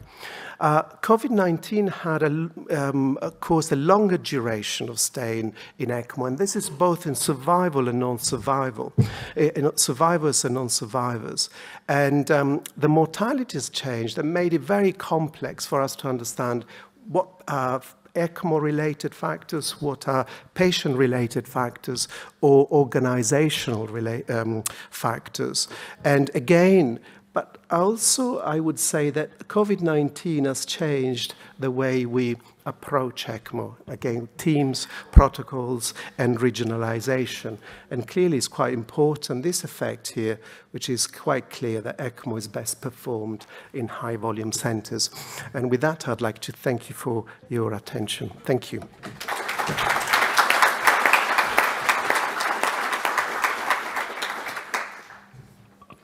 Thank you very much, Luigi.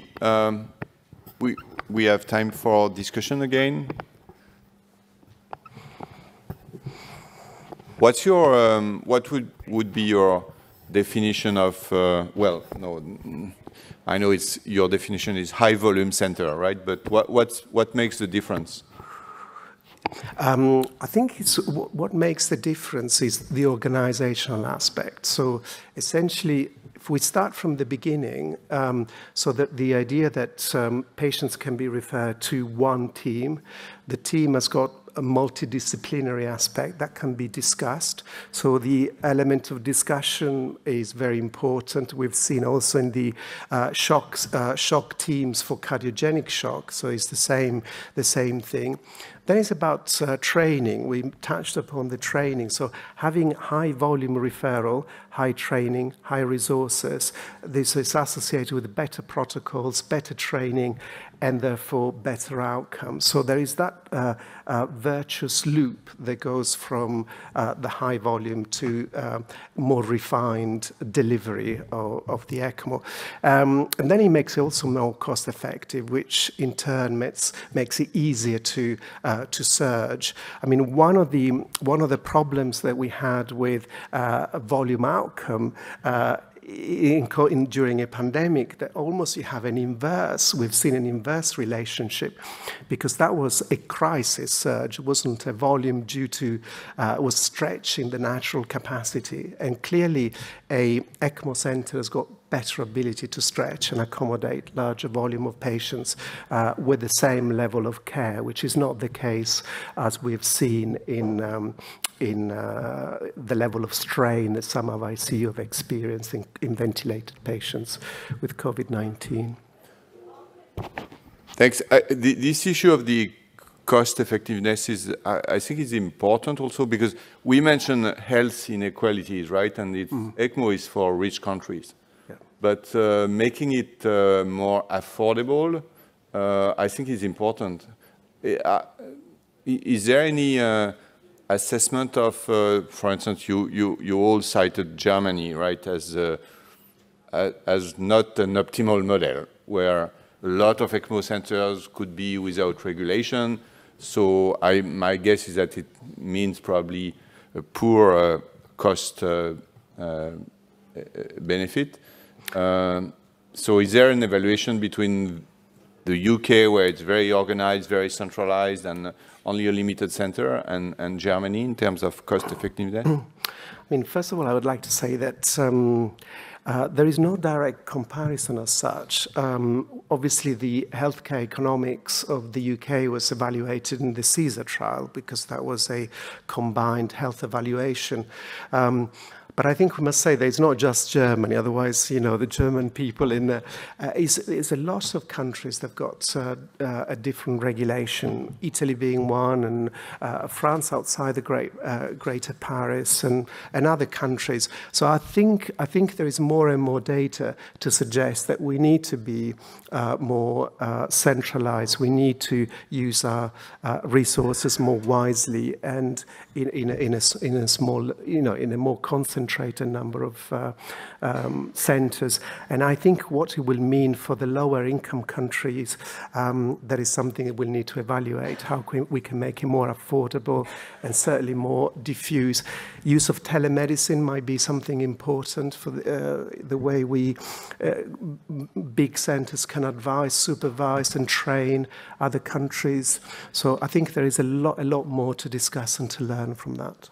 Yeah, my point was not in any way against Germany. It was just because they published their data, right? Yeah, which is nice. So, yes. So how telemedicine would help to do ECMO? I think the biggest step is obviously there is the training, there is a learning curve, there is a patient discussion. So that kind of experience can be in sort of way exported, because there is obviously the practical aspect of ECMO, which is the cannulation, the transport, and that can be learned. But the experience, that takes a long time, and I think that could be exported. But obviously, it's a model that we'll need to explore in the future, I think. Okay. If there are no questions, thank you so much, Luigi.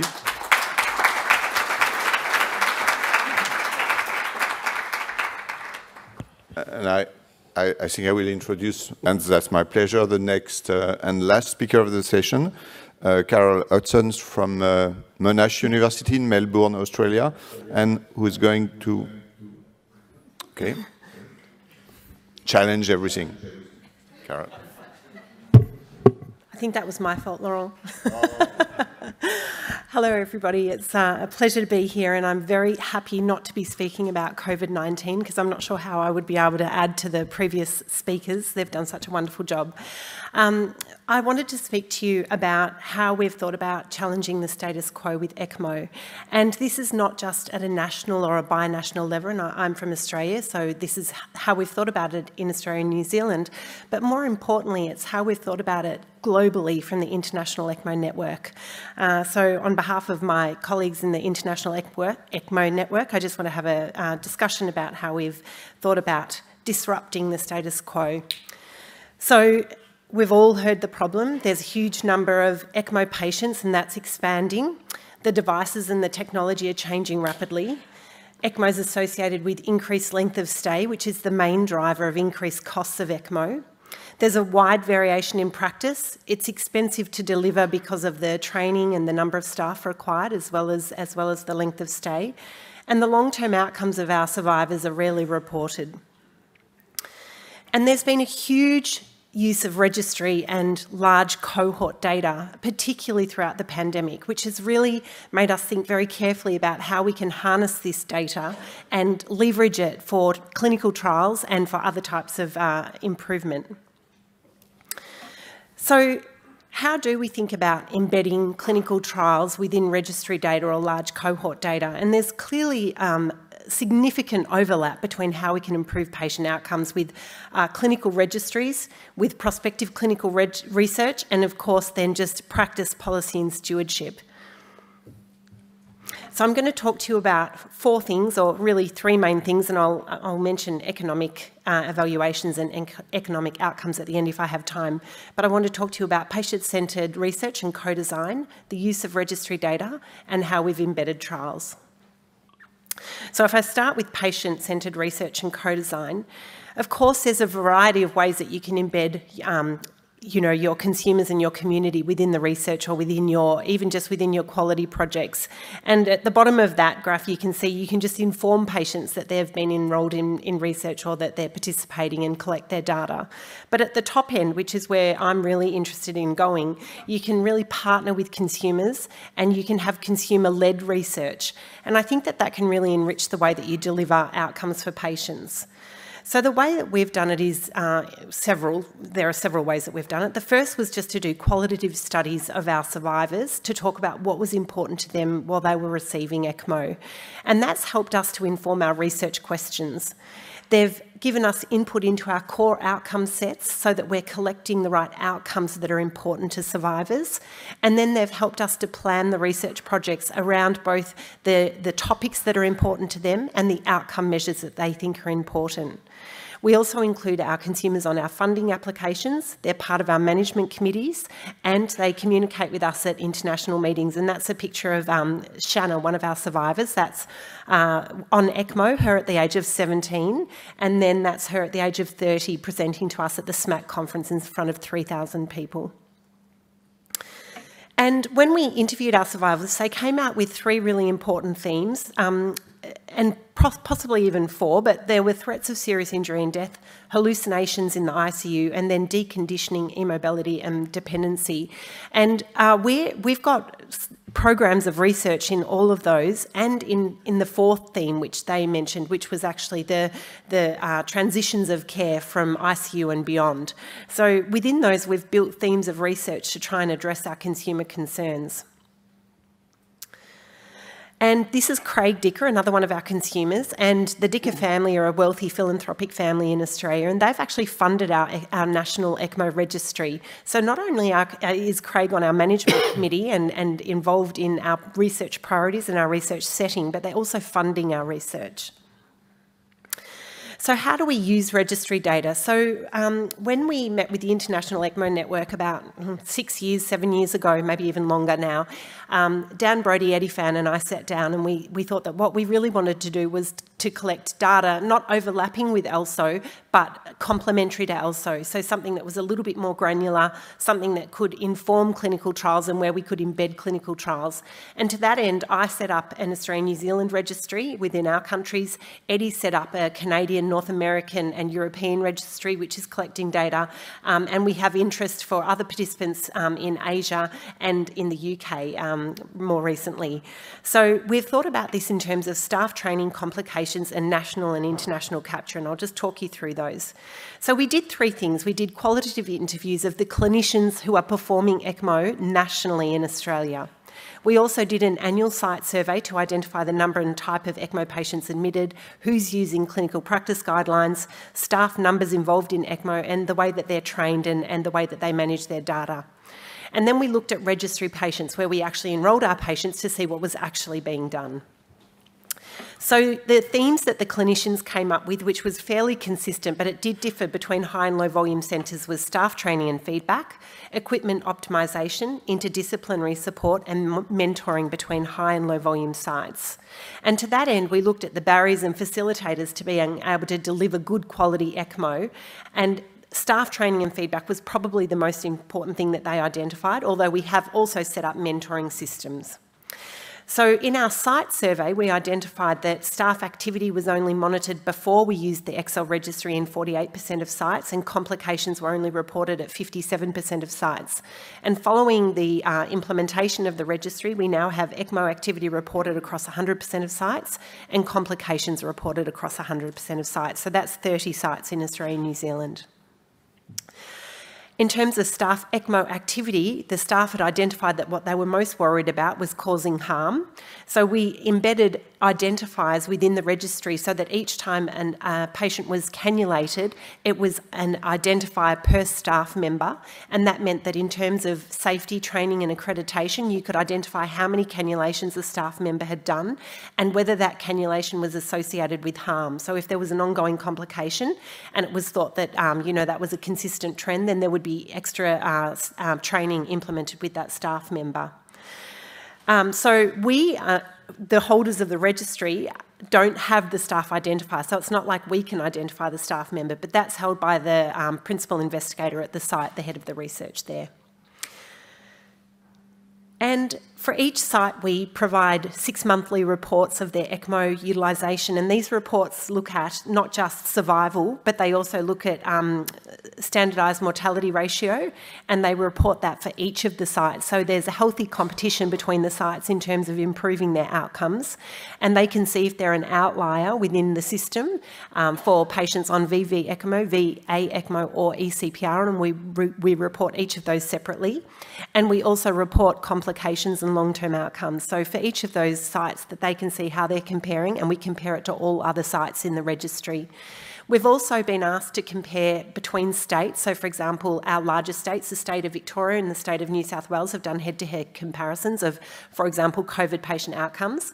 We've also been asked to do head-to-head comparisons of 2 of our major centres in different states. That one was particularly worried about bleeding complications, and we actually worked out the differences in coagulation practices so that we aligned the state that had more bleeding with the centre that had less bleeding. And then we've been asked to do that across our states per se to report to government as well. So this is something that's been taken up not just by the clinicians in the centres, but also at a national level by government. In terms of registry linkage, we were really concerned that we didn't want to interrupt the data that was already being sent to ELSO. So we have completely embedded the ELSO database within our registry so that our sites only have to collect data once, and we can upload it from the back end of our registry and send it straight to ELSO. So they don't have to submit data directly into ELSO. We have exactly mirrored the database in Toronto so that Eddie Fan's data can now embed our clinical trials and we can compare outcomes because our data definitions and our data points are exactly the same. And within Australia and New Zealand, we have a large ICU database, the core database, and we've found a way to link with core so that we can compare outcomes within the core database. That means that we'll be able to compare ECMO to non-ECMO patients in the future.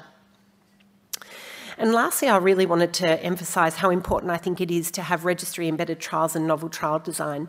So we had a vision across Australia and New Zealand that we wanted every patient that was on Ecmo to be involved in clinical trials, and I think that we're starting to achieve that. So we've done that by embedding our trials within our registries. So obviously there's some overlap. In a quality registry, you have observational studies. It's all comers on Ecmo. It's hypothesis generating. It's pragmatic and it's low cost.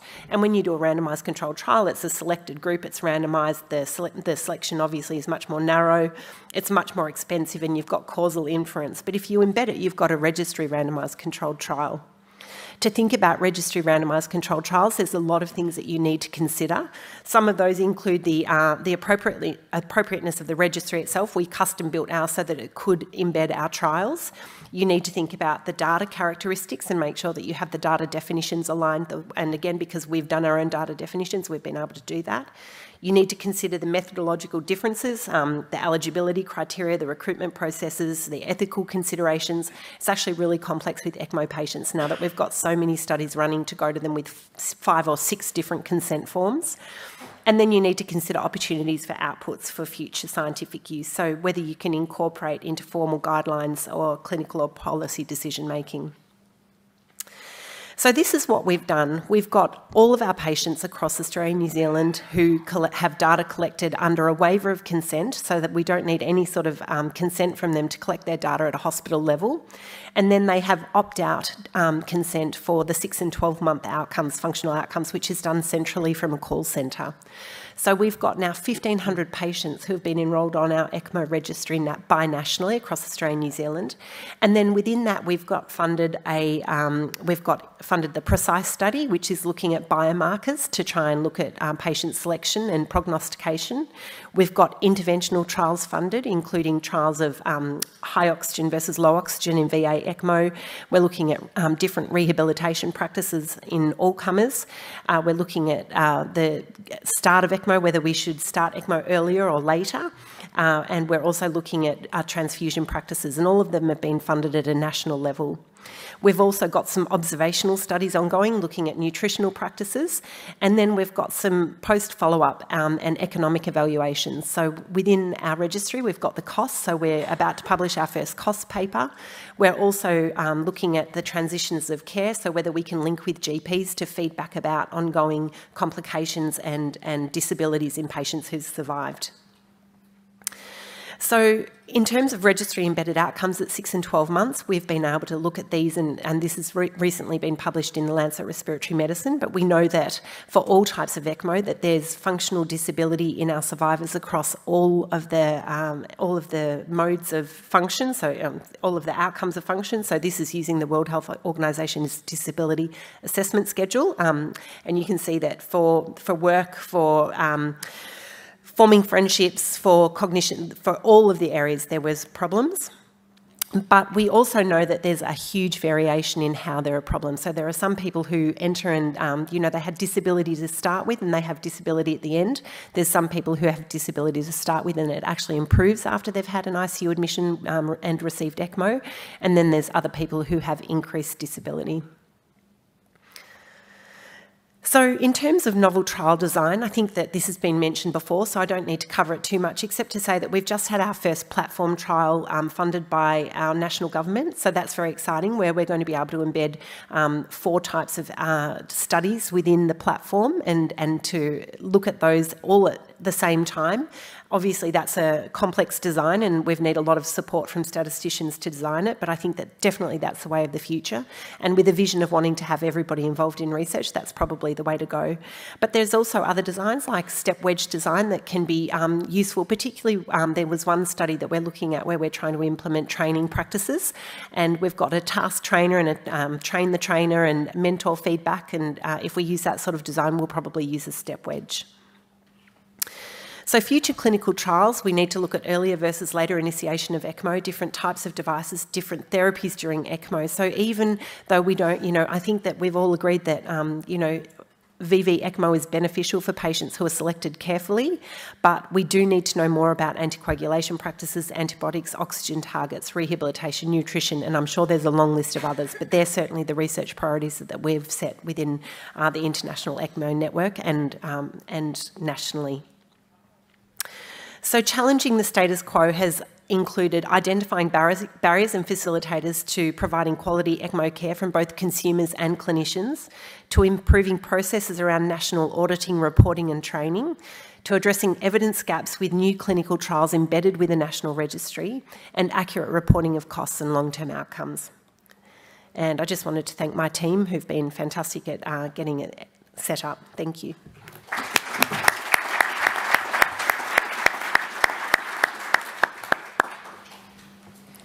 Thank you so much, Carol. And yeah, that's really challenging, the actual way we think about ECMO.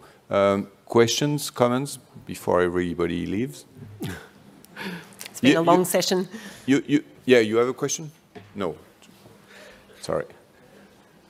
I think you mentioned opt-out for the consent process for long-term outcome. Is it specific for ECMO? And how did you justify this, which I think is I like it very much, and I think it's really important.